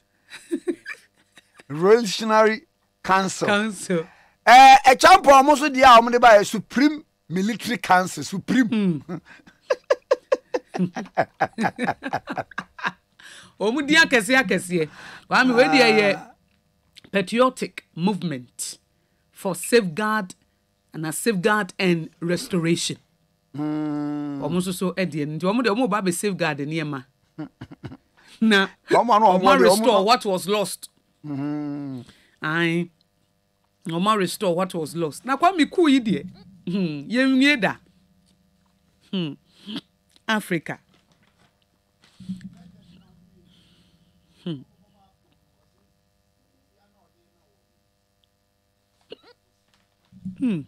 Guinea president no. Was this can or the ma omo no. O makwa afkon no.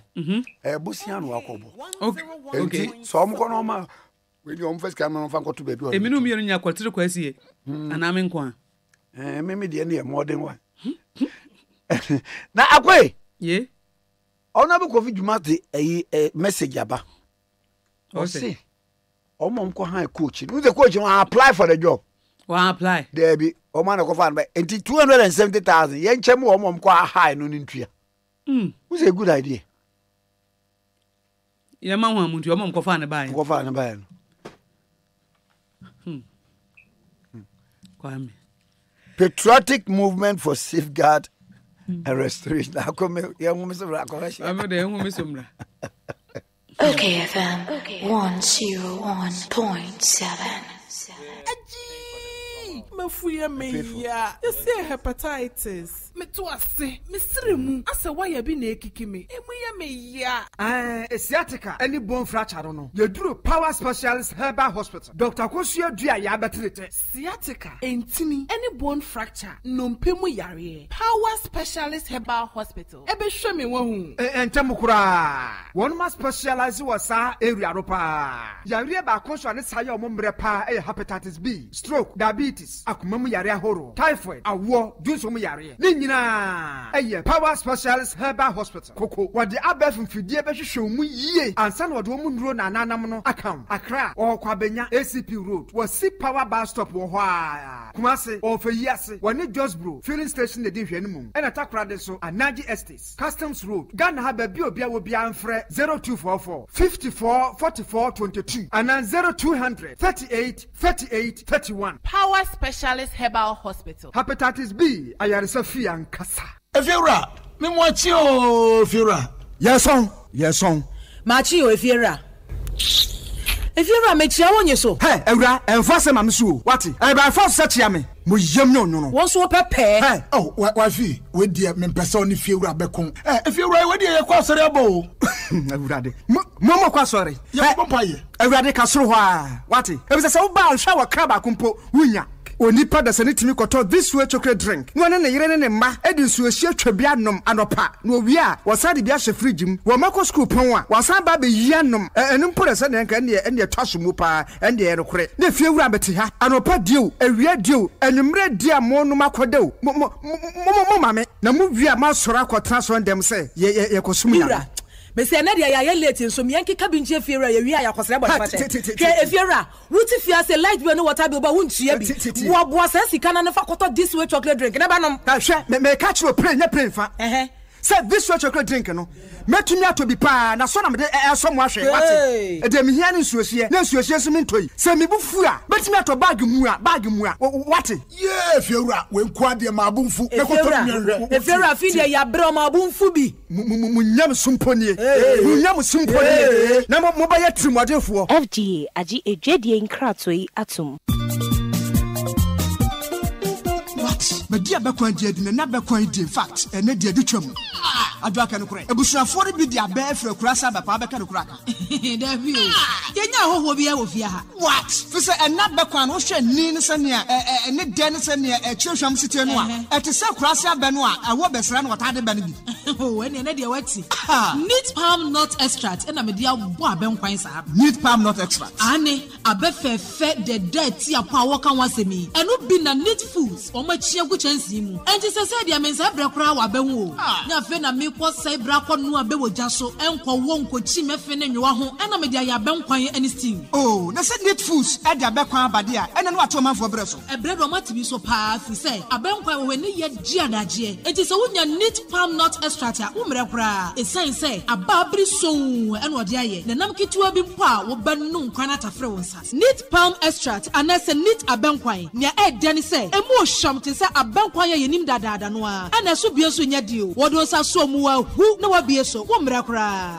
neat palm nut extract oh come on na oni bibi what dia sound kwan we pa da wo di neat palm no bia be ya be kwan mesro mi didi a obi abopunu mu a wosum ni ho oh wa so me am pa di sem bia FG agi ejwedie nkratoi atom 21st clinic say eba sciatica no ho every usisi mu kono a wo to ase ho no ntina fa usrem ekosi wo na ase ho no ebo betimi atutu ama wo ankasa wo hu ba bia enye enti 21st clinic wo mu na yes sciatica expert e wo Ghana ha wo mu de bibiduro so ho bibiduro ankasa ene besa o ya no masa de machine aka ho ya de bibiduro ka ho ne asa de wato machine so ya san ya o massage bi ya wi a herbal treatment ya de awono ama ho e sciatica 21st clinic na ye expert a wo tu ase Ghana ha ba bia wo mo ho enkran domi market wo ho heavy do dan ni mo ho ena kuma senso ahia udu session so wo mo na nie dwabo so wo mo ho sunyane ni wenchi ni ba bia nkranza 0540311311 0540311311 na say 21st clinic wo mo ye sciatica expert. Bronya is coming. Who is your Santa? Bronya is coming. Where is your Santa? Your friends are getting money. You are so broke. Bronya idiot. Vodafone promo so. Vodafone credits keke. Nenya red coin. Afi mawasanka wachafa awo achadia hudwa. Esum what to say. 2 million Ghana cedis. Achadia ibinisika. Credits out the buyer cost. Any data. Kosu Vodafone. Me say, udie dial *533#. And now call my Vodafone app nim. Now wasanka wachadia. For my Vodafone app and now Vodafone card stock credits. Nenya red coins ubruja. Anio. 2 million Ghana cedis achadia hudwa ne chegu Vodafone so bronya. Fa uji mubi. Uni obia freo. Obia ye wina. Kosu ojo.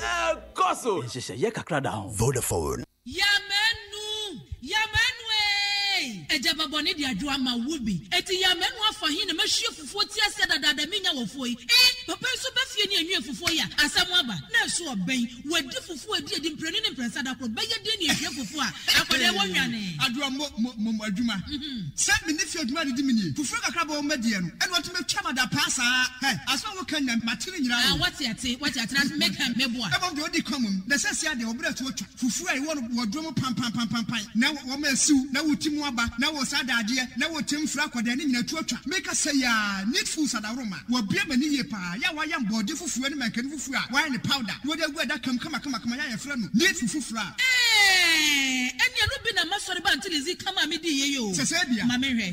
Oh, bia. Neat fufu fly eye kama say. Body fufu ni menke fufu papa bi na wo kan say twan eposim na ede na me se wo kan so ento. Simanu pe no wa wie no ahie wo kwa papa bi aguso. Be chese de ama mani kura agisa neat fufu fly ho ama me ko to bi kura ba ne say. Se de Ghana for sipom fufu no. Enu an wo ye nu. Enti se wo hwa fufu e won pampampa wo dom ni we nu a. Wo ho susuna bia wom. Wo nso de body ni menke fufu papa bi. Eje nie. Eni afi na fufu na afi na wo bedi pa ne se de wo bedi ni se ne wo fa mojaduro. Ano pawia ne anadwo a wo koda. Need fufura e wo wufi a eni gye nko a. FGA agi ejwedie nkratoi atum. 1393. Me dofo pa. Wo ma grandma sriye. Wo ma papa sriye. And na say wo ma menso mesri. Hey, Ajwa, why no?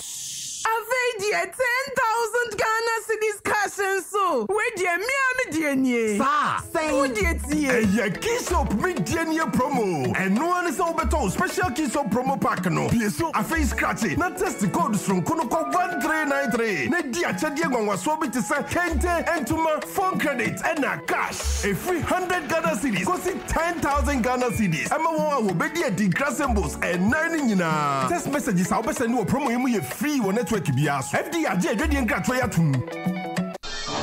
Semenshia sebusua ya anka minim se wegu ahoro papa bue nano a ne yire no so enkwada no wo fani no ahwese ye dia same me say Nkrumah wo fi honpo bowa santi me kanfo a wadro Zedex Herbal emma busua Zedex Herbal ahoden a ewon habenuro ene ne pa a ewo wo krogin mu ni akafra enti ewo bie ntimi nyina no ewo ni nyina dan serious say ye papu ene ntehye wa ne hawa fa Brozedex na ho beto ntempa Zedex Herbal ene Brozedex e2 wasin tempa se wo pendodo atu fresh sharp pharmaceuticals ewo 0276 661329 and 0302 220329 and 0276 661327. In Ray, a pin for ni ma woman for one Mr. One Doctor and San One. Sajadi and Kratway, FDI Jatum say ye. Okay, FM 101.7. Okay, 101.7. So the ebusia for me pa cha ofre unua na unua so fre unua. Na yenni enkomo yene honorable doctor Osaya Wadutwum.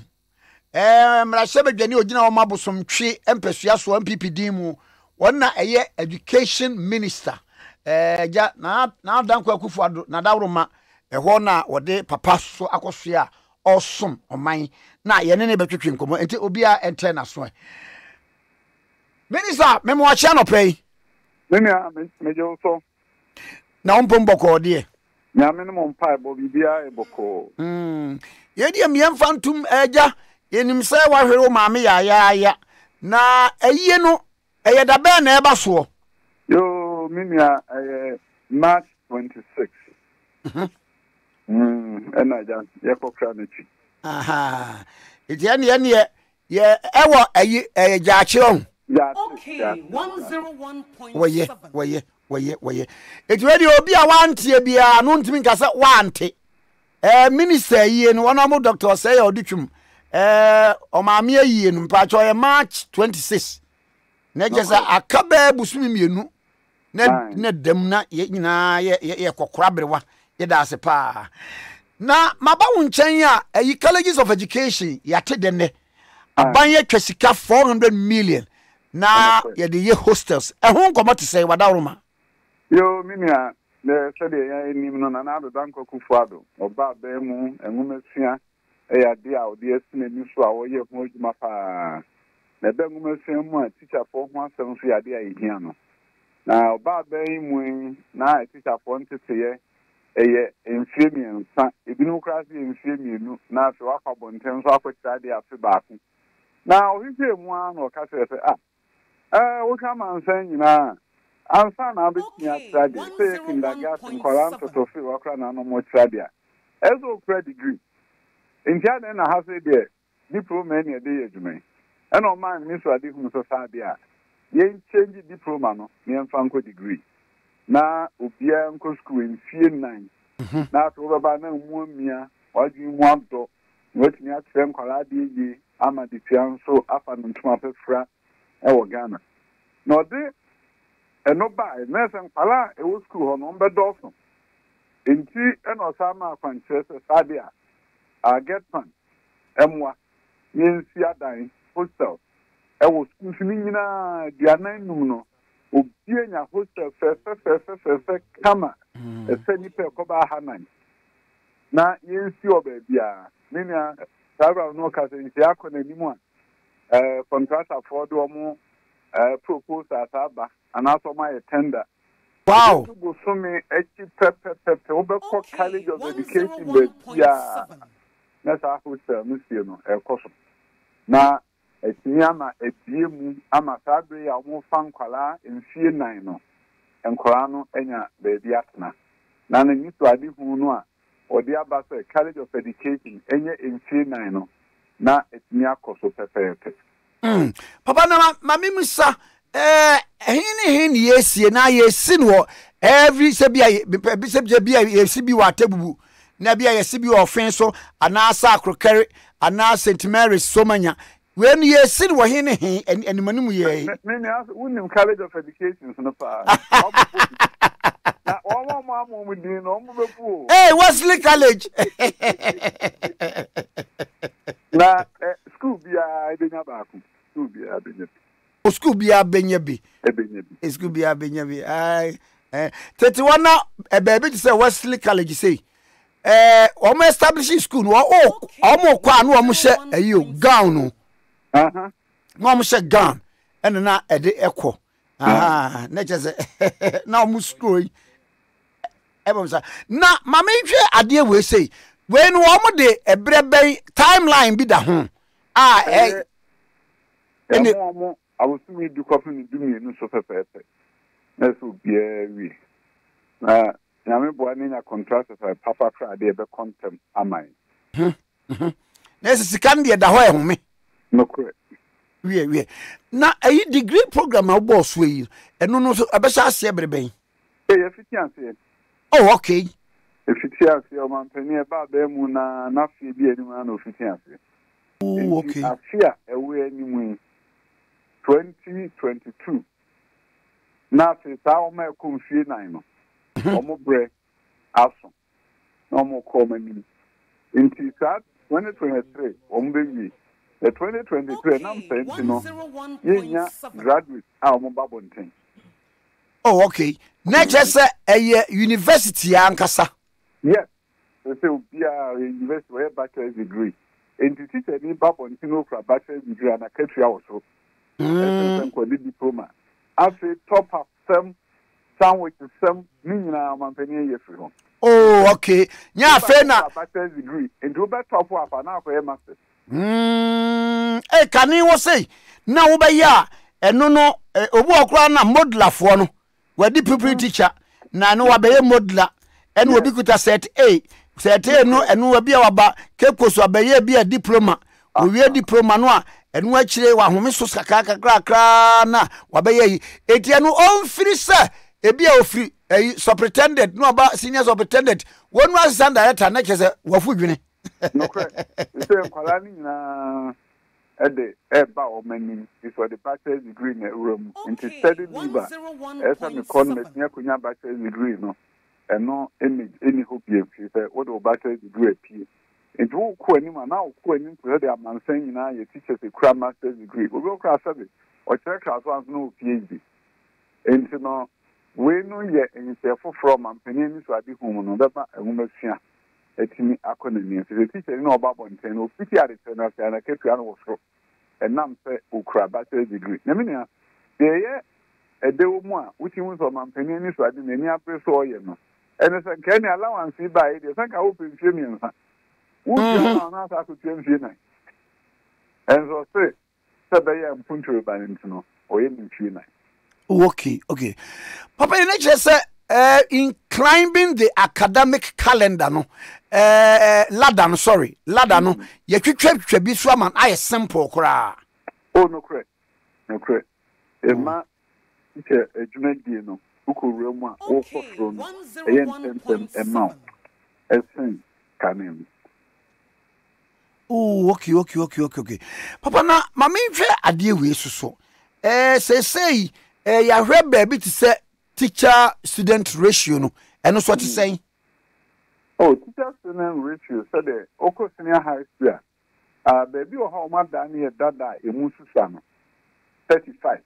And one classroom. Oko Wesley girls are 35. School the baby almost 35. But I could do baby so. Subject to her and Quran North to be different 15 hour class. But minimum a year standard in the A50 or senior high schools. And some American who could do study. Baby a crew and Quran Dawson, over primary school, Quran, but I could do baby no form.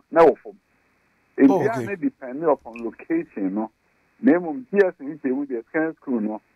General class, science, no. Yeah, 101.7. And that be an answer with your same period. Okay, be for number of subjects, sir. Ye children, Quran, basic, junior high school, say a Dawson, a mobile baby for home. And also, I want something to say. Yo, Minia, they're not the can't, I want them to say. Yo, Ababa, Waba, senior high school.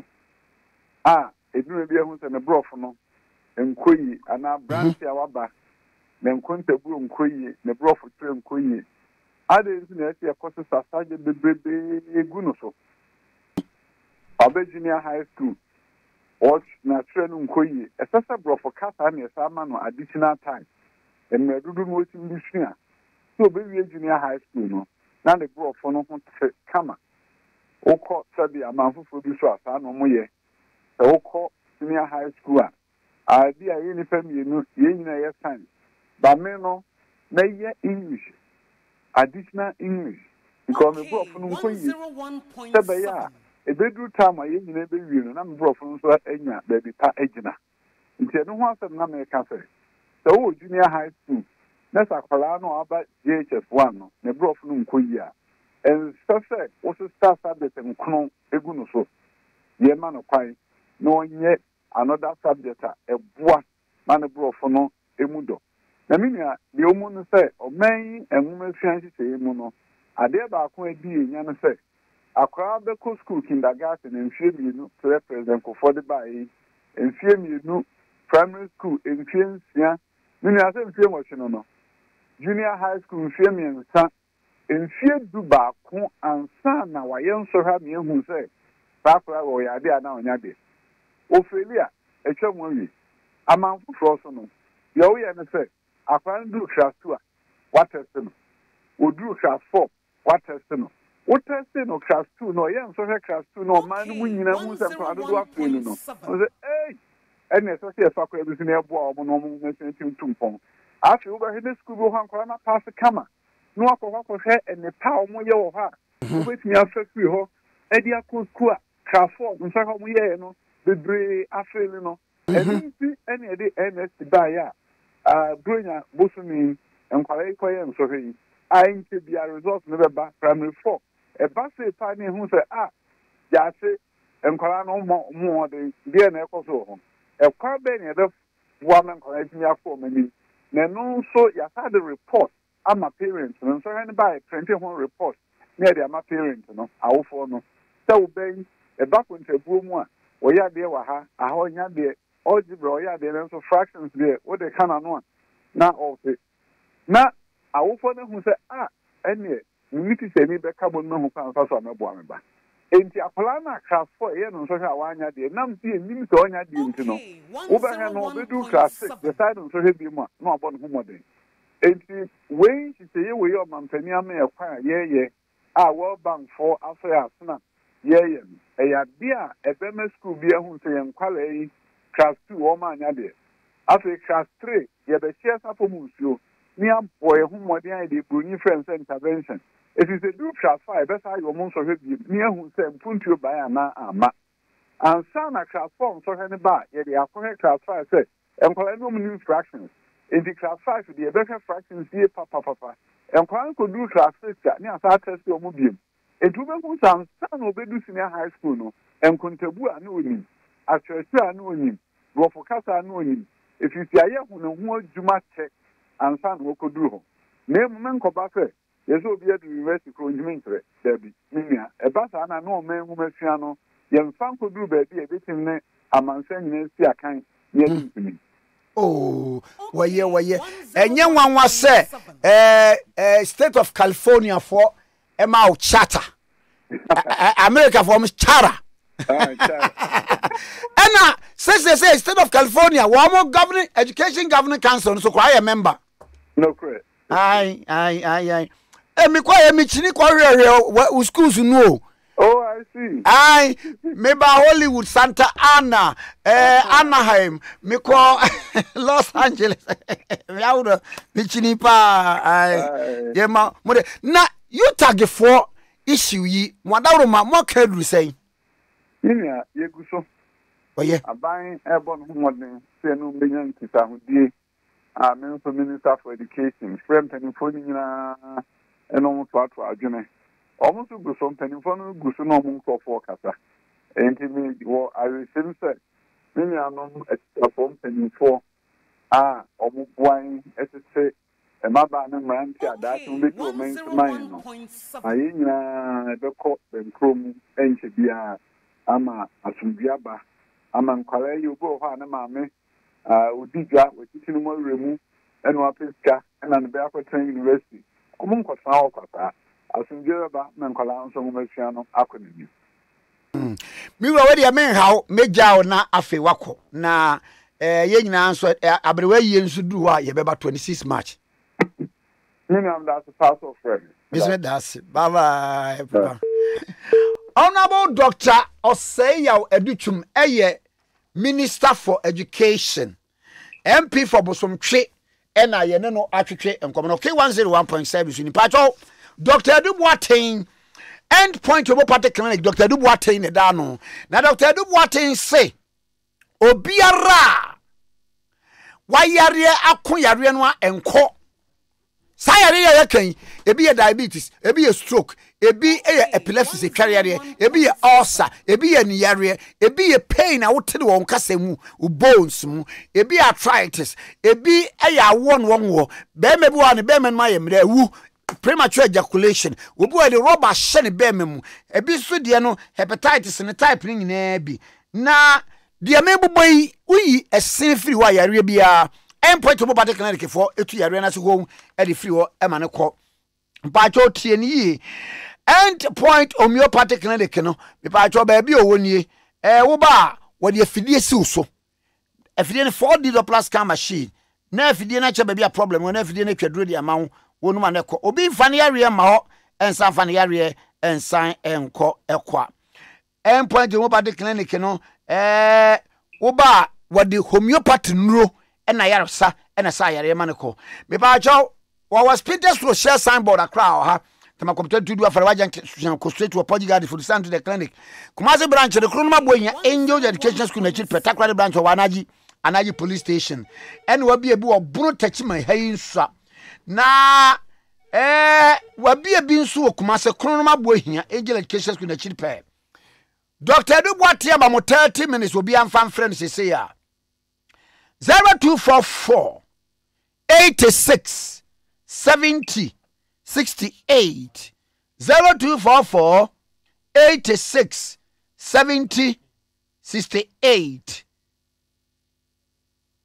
0244 86 70 68 last one Mfred Dr. Edubuaten say ya friend 0244 86 70 68 Bepa mocho restaurant bi ewo waja oblogo road ho ebe computer man asore ho a restaurant we bie ne kama pa nipa didi ho se wo pe experience caterer okay anase cook obi a wano aduane a che wo pa no afa wadwuma ese otimi no anuane local dishes ni nyina bi ene ye wo ya benduru ne abekwan ni kontomre stew ennie ena ese wo knowledge kakran so continental dishes nso eye nuane a eye eniye memu eye abrofo nuanom ne amawodo so nuanom ese utimi tena ba bi tse gbawe waja Makati Hill anasa malam ne tse wa ben baby a restaurant no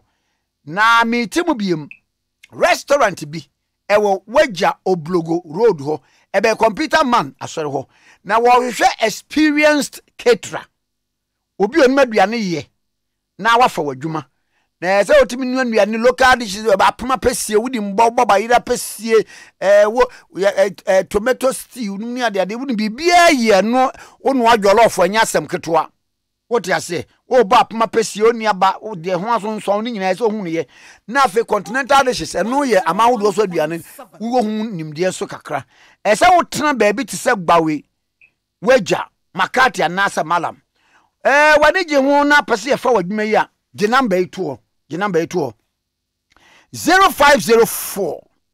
53 17 53 0504 53 17 53 bio 0504 53 17 53 0504 53 17 53 free you so count 0245 07 95 53 0245 07 95 53 ebio 0245 07 95 53 bobone ne frɛ sisia na onfa wadwuma so onmaduane noa kama pa me pa totie Jackson Institute of Innovation and Leadership equality a friend Geo a university say university Ghana had national accreditation board adu omatum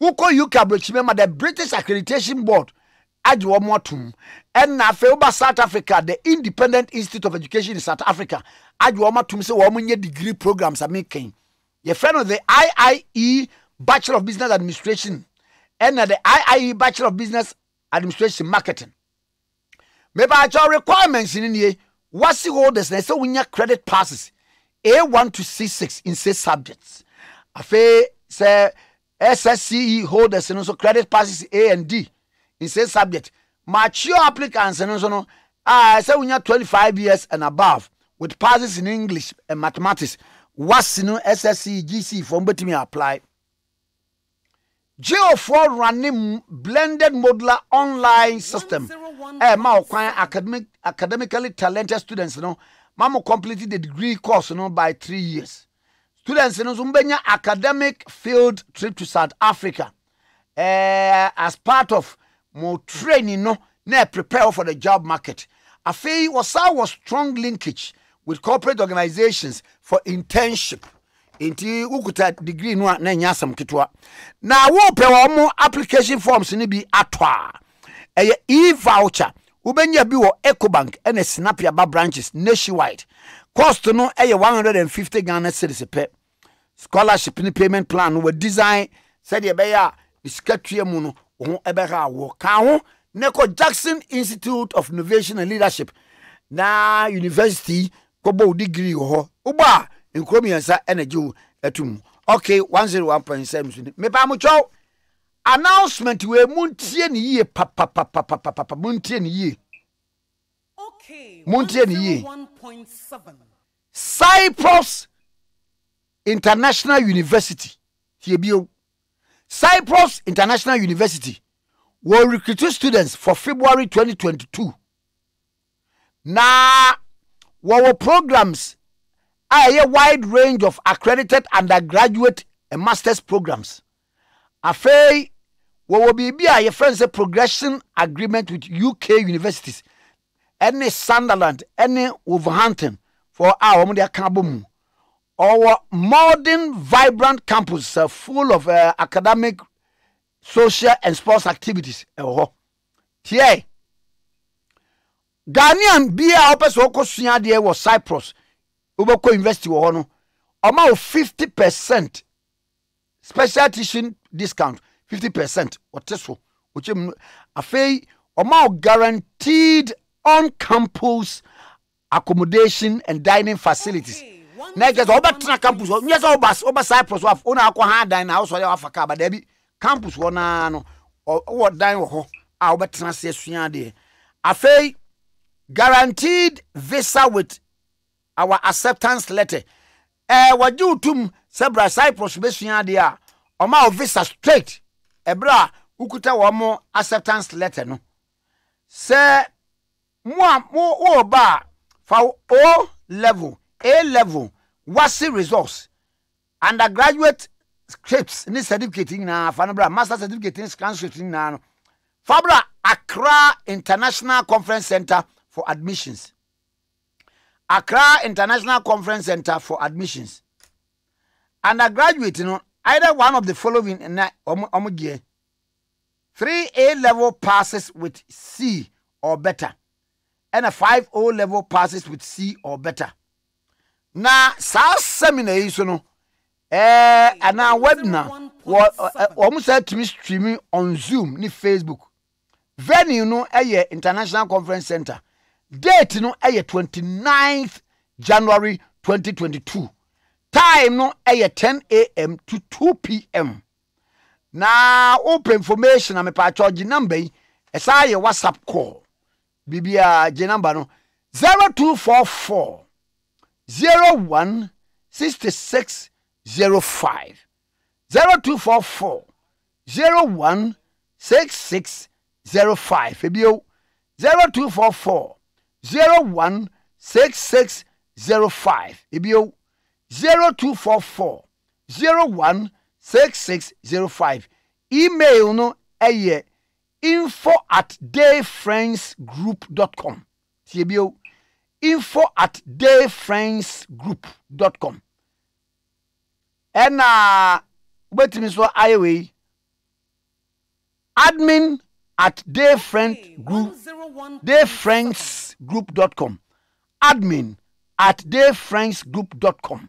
O Freda obajo feso na woman also heading come okay 101.7 so edi ago afa mumra Facebook na yenkenka mo message no ema mo ago Kwame mumra Facebook na mumra YouTube mo message ni abakenka no nyina Kwame yenkenka ansa na yakọ yenkenka ansa na yakọ yenkenka ansa na yakọ na mo ka se yakọ yenyanko yetinten kwanchen he ya Okay 101.7.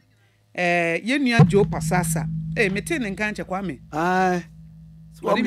Omese omo kwa aburichiri afi no omo aba. E wa. Colleague say it's a shame for our leaders to spoil our education.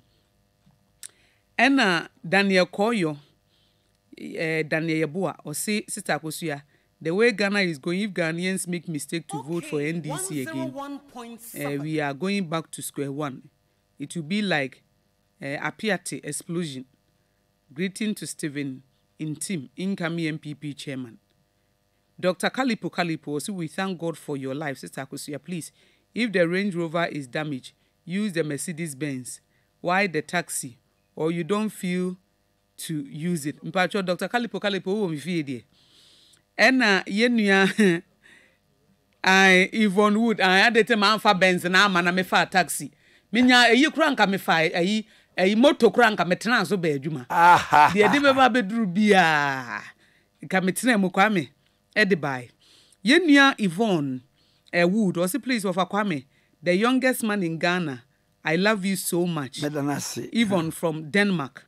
Odo Kwame ohun yo Martin Mensa or say Kwame Nkrumah Tikese, what were you doing in America? Or say Kwame compare there wo Kwame the America ye Nkrum. Kwabena chente was Kwame there and then a COVID ama kwentu ayedin. Or say Mr. Okay, say teachers have their reward in heaven. What about if the teacher doesn't go to heaven? Or are all teachers going to heaven? And now what they buy? Yenua Martin Mensa kotre koneko. Cynthia Amwakwa was sister Kosi. Say make asana na kotreko esi mi manum nsu amaneko. Mamu kai say first kotreko si wana maame ate ahoma bi no de ato apampam. Nkwara no. Kwame na no work. Akosua woni. Enema bi woni agigidi. There be akosua. Yes. Human beings are full of spirit. Say your spirit. Se mugidi a obaka kire me posen tutu. Tutu. Because your guys scanning rashes bigua. Nya ya bone sempoa na ya tuku. Come say human beings we are spirit. Come here spirit. We need the body ni ye hwem kwa. But ye suni ye na ye spirit no. ena ye kra no eye yesu no nti ye spirit no Kwame ya yenye ye spirit no ho adwuma yenye ye spirit no so ho adwuma na emwa Master Red Kaswa and was say Massa Ghanaians don't have short memories as John Mahama and his NDC even taxes on cutlasses and condoms Ghanaians paid. Why not e-levy, which a visionary leader Nana Baumia would use to develop the nation Ghana. Long live Honorable Mavis Hawakumson. Now, Man Pierrot was say, I prayed this morning every form of misfortune and ugly incident that will come your way this year shall be crushed and crumbled today by the power of Almighty God in Jesus' name. Amen. Man Pierrot Aunaganono and Ononso Diaba. Dr. Kalipo see if levies and taxes are not good, then why did Mahama put taxes on everything, including even common cow pennies, nenchikote, condoms, cutlasses, kayaye, and so on? The only difference between Mahama, the only difference Mahama can make is to worsen the hardships of Ghanaians. Yvonne Wood was say juma pa ena yenua ba konso so Martin Mensah ena ono so diaba say I suggested peppermint drink for your hiccups. Ena Joseph Azabri Osibra Kwame, there is a verse in Daddy Lumba's song Akwanoma, and he or therefore woma something, but I don't know what exactly he said. Anume. Or said that the Lumbes Kwanuma and he or therefore woma.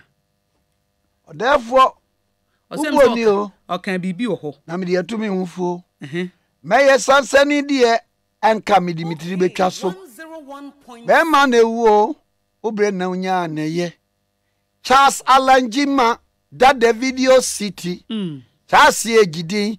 Nipa made chirebio. I was say, yes. Charles Alan Jimano. No was capa or by a kotoko chairman. Wawuana. Wawu. No was capa, was yet of Fijamase. Nani Krum. Ne Kurasi Fino. 31 or the satellite. Nagana Kure Nibi. Ghana Yenyabi. Ekosi Kuntun se. A champon tie. Abresu 1974-75. The whole Ghana in Yabaku. Sabe no personally. No obi. O obi sini kuramu. And in fear one can have obi one was capa very Charles Alanjima. Ono na oba mampon. Obe no free mampon, but obe see a theater kese esi mampon. And that is what you from Video City. It we are the tuniding dada Video City. Was a chance ye, the ding, the nipa medi chiribi.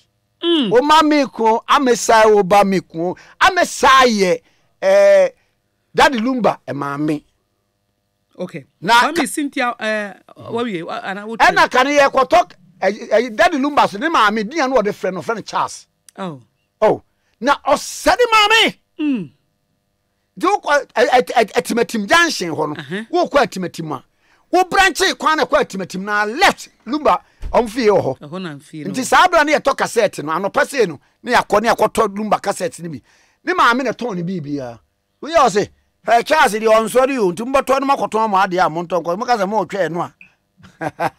Kwame yenua Yvonne Wood or say please Sister Kosia, please ask offer for me. Please, what makes him cry? Kwame osi de na ma usu. Me ma sha me ho den gise bia me hwe adoya ya media ye me wa hwe me so ne ye a me nit me gia tears of joy but sebesu an say bia awreho sun de awreho amedi no Ghana ha no ti ase wo sun nyina wi to ma awreho pum ya say de aka nyina ye enigye sun tears of joy yeah bra Kwame wo say bra Kwame when bra Samedia ba say bra Kwame when are you launching the Book of Ages?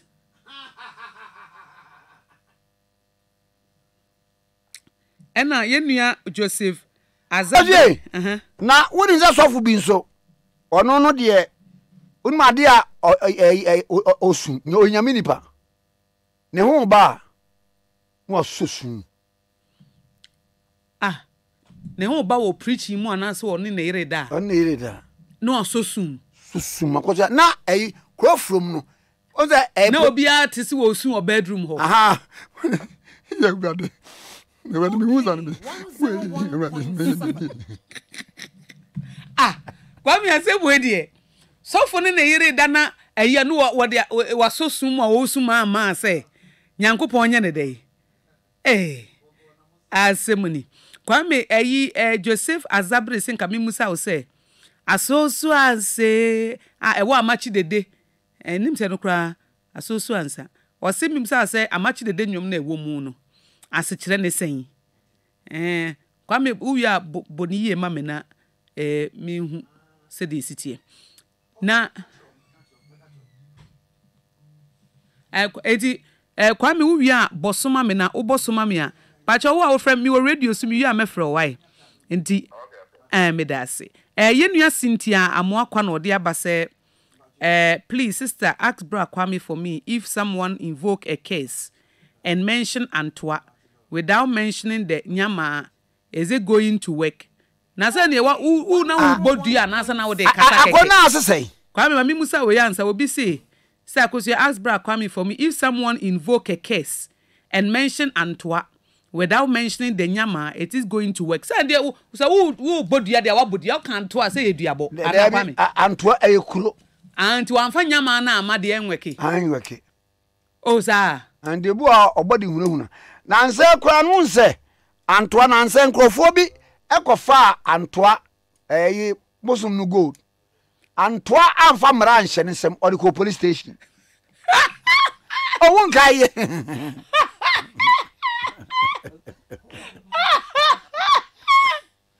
omu ko wi abusum no gold ai na no won ku omu ho there be wonim say nipa no omobo e na odiko jabo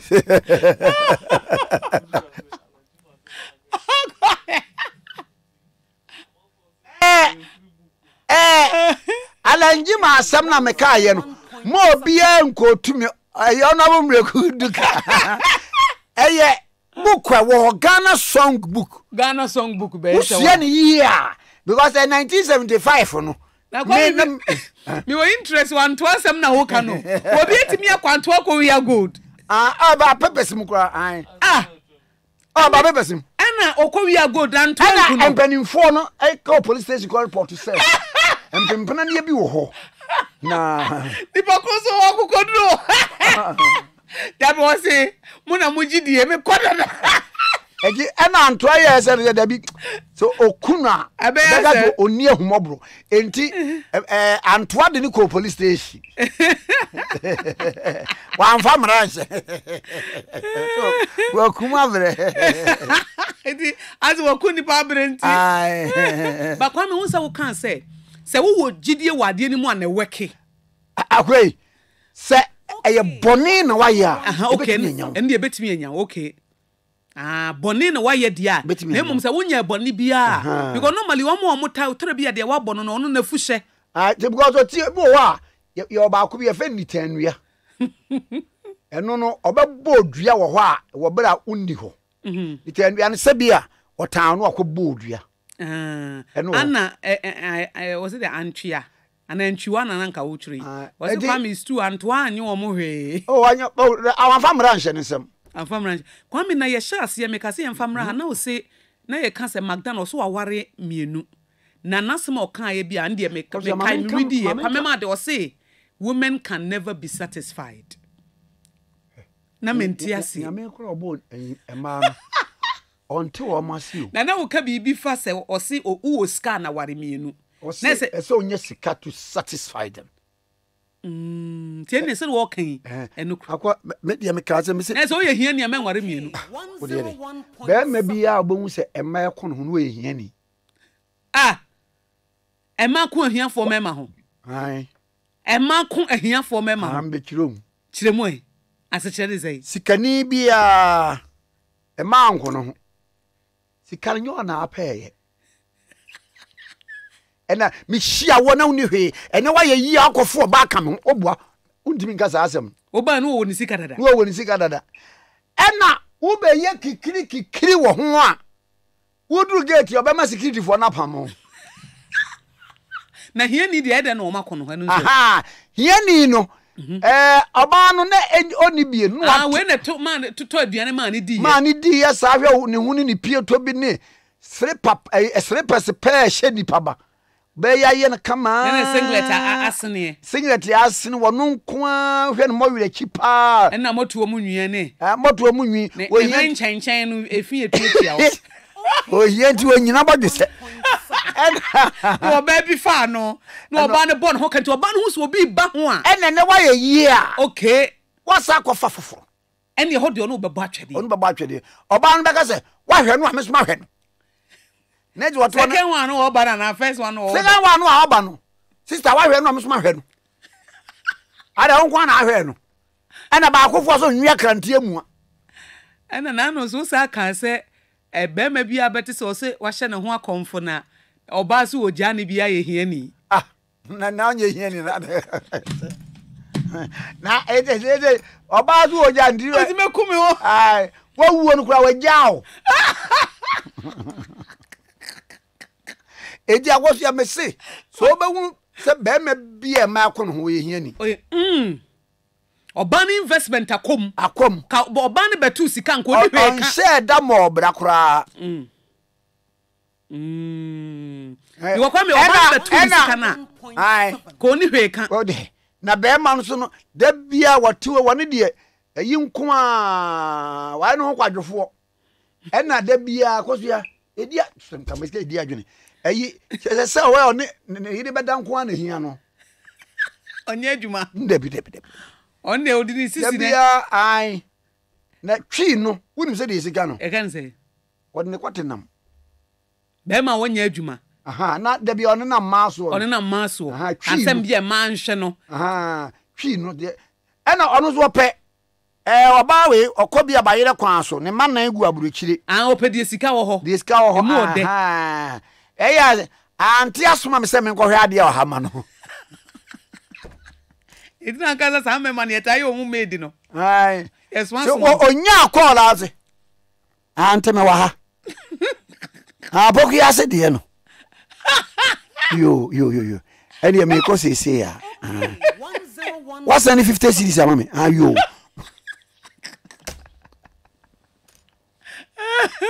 Ba Kwame Bema Bema no bi so wo akoso ya. Wotena oba we so 2 months ya. No 2. No ko we na akwatan 2 months enti no enti o sa bebrebe ono no twi no yes sabi wodne kwatan nam ato sabi wodne kwatan nam ai o da bi ono onye adwuma kai oba yi ase a ohe la na ase wo ntoma efe ma no pe wo mo ko premafo no premafo kakra na ha da bia adwuma oya no oba no abesepe na okọ enso na wonde da bia oba awro obushi ni botom odi rob ne dey odi twitwi no ho ansa na watiasi adwuma okay 101.7 Ebrebu se mami bi ko fa bi o se emni ya be mami de menye me sa o na ayi mini ahoden sa se ebrebu se mami bi ko fa abrantie bi sa no o sini so na kidi na mami ni thousand was hey krache e bo to so 9 no pe wate peja me na kura nye wo ba ya mami na ho na ebo ni setete wo eda ho obo no ha Because when you SS ni oyongo SS ni na ha guys mami panyi su die wo yale anaso wani su na ebiri wo ye na so Kozia mami panyi su die bo ba ko fa oba so anye dey se okofa panimu na panimfo no ya omo ye mam fine fo awa bere mam fine fo wade igbo ani a o se Fafa no to 5 Yofe avanti na avanti so wa hia wa ma pressure ava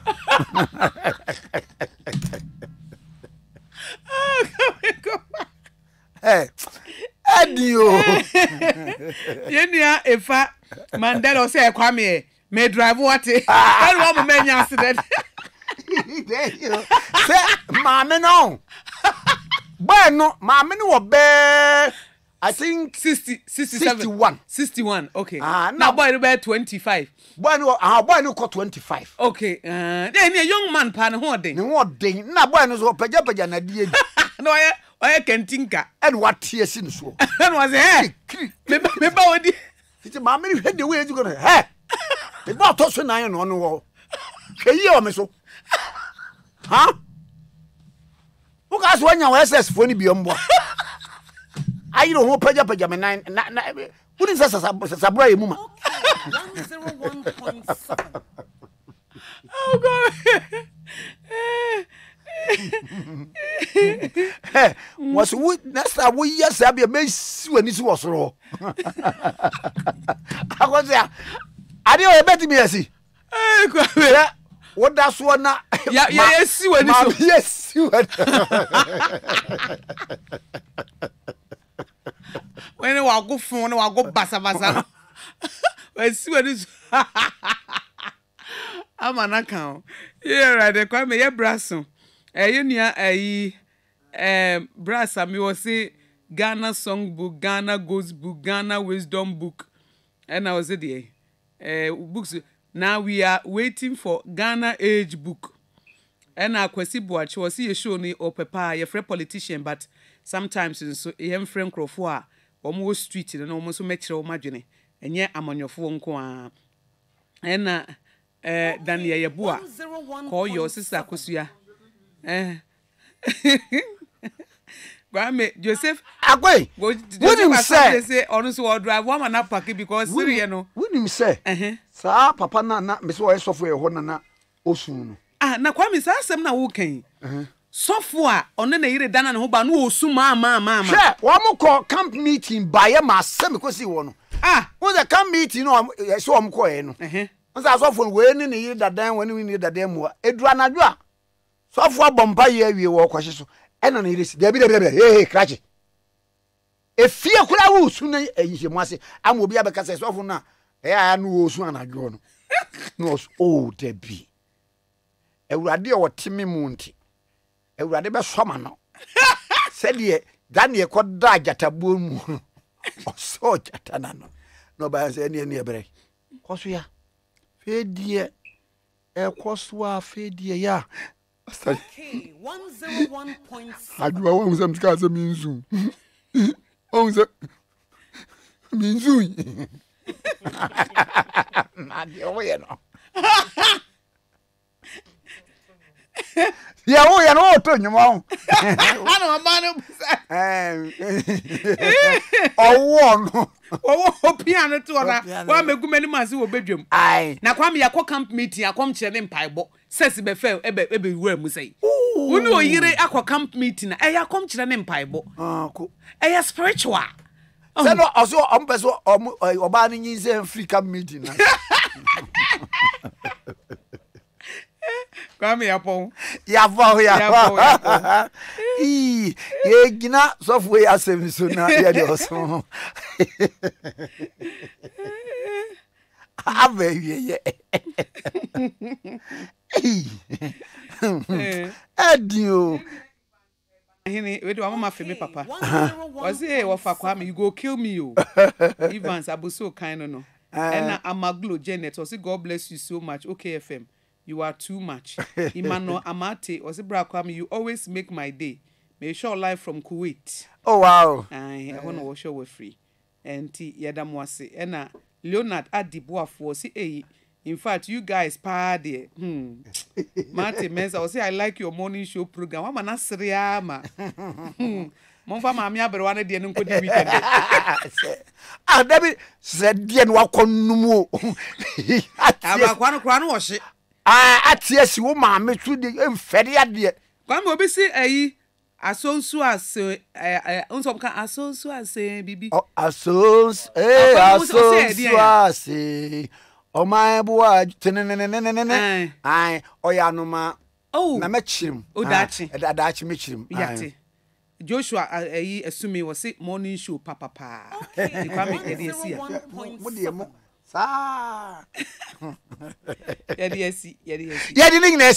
Now make Rock of Better Prayer Ministry eja papa.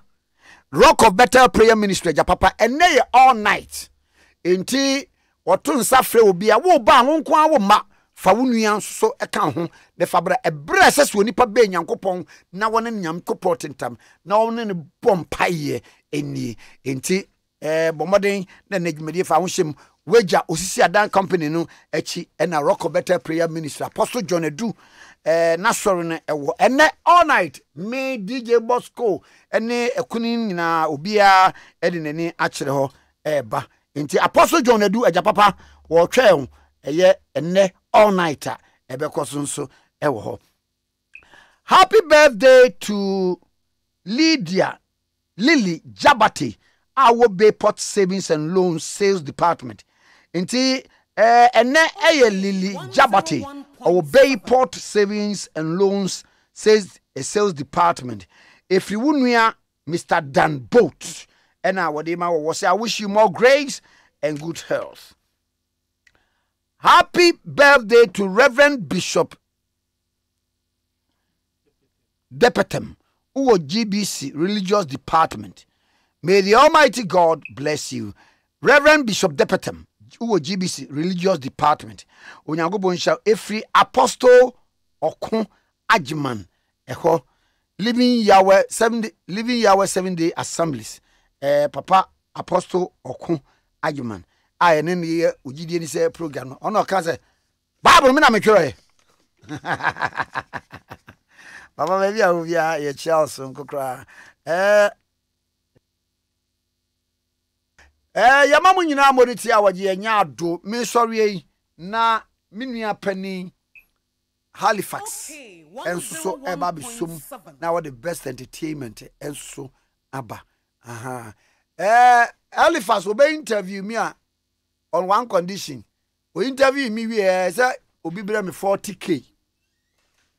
Na ofoforo nso abere me 50k na ye 90k. Na me dinna sa no say interview me biom. Na me ye nka kaka. Say dey who say interview we ya na nkrofo donate. Na me meka say menyare. Ba me hie sika akodi. Ti say mo de bad there fine. Everybody wasan go Kwame Tikese morning show president of the land. The producer Kwame Ousu Ediomi. Woman of faith Abigail Ashley. Ansu tutua ebo amedmede nyina ekoso maye. Ena mote honorable Akosiago Abuaje MP for Beka Junction. Ansu mote nenka. Yamamu nyina monitia ogiye enya ado. Na enyumi efidevments ho. Ena yede ema.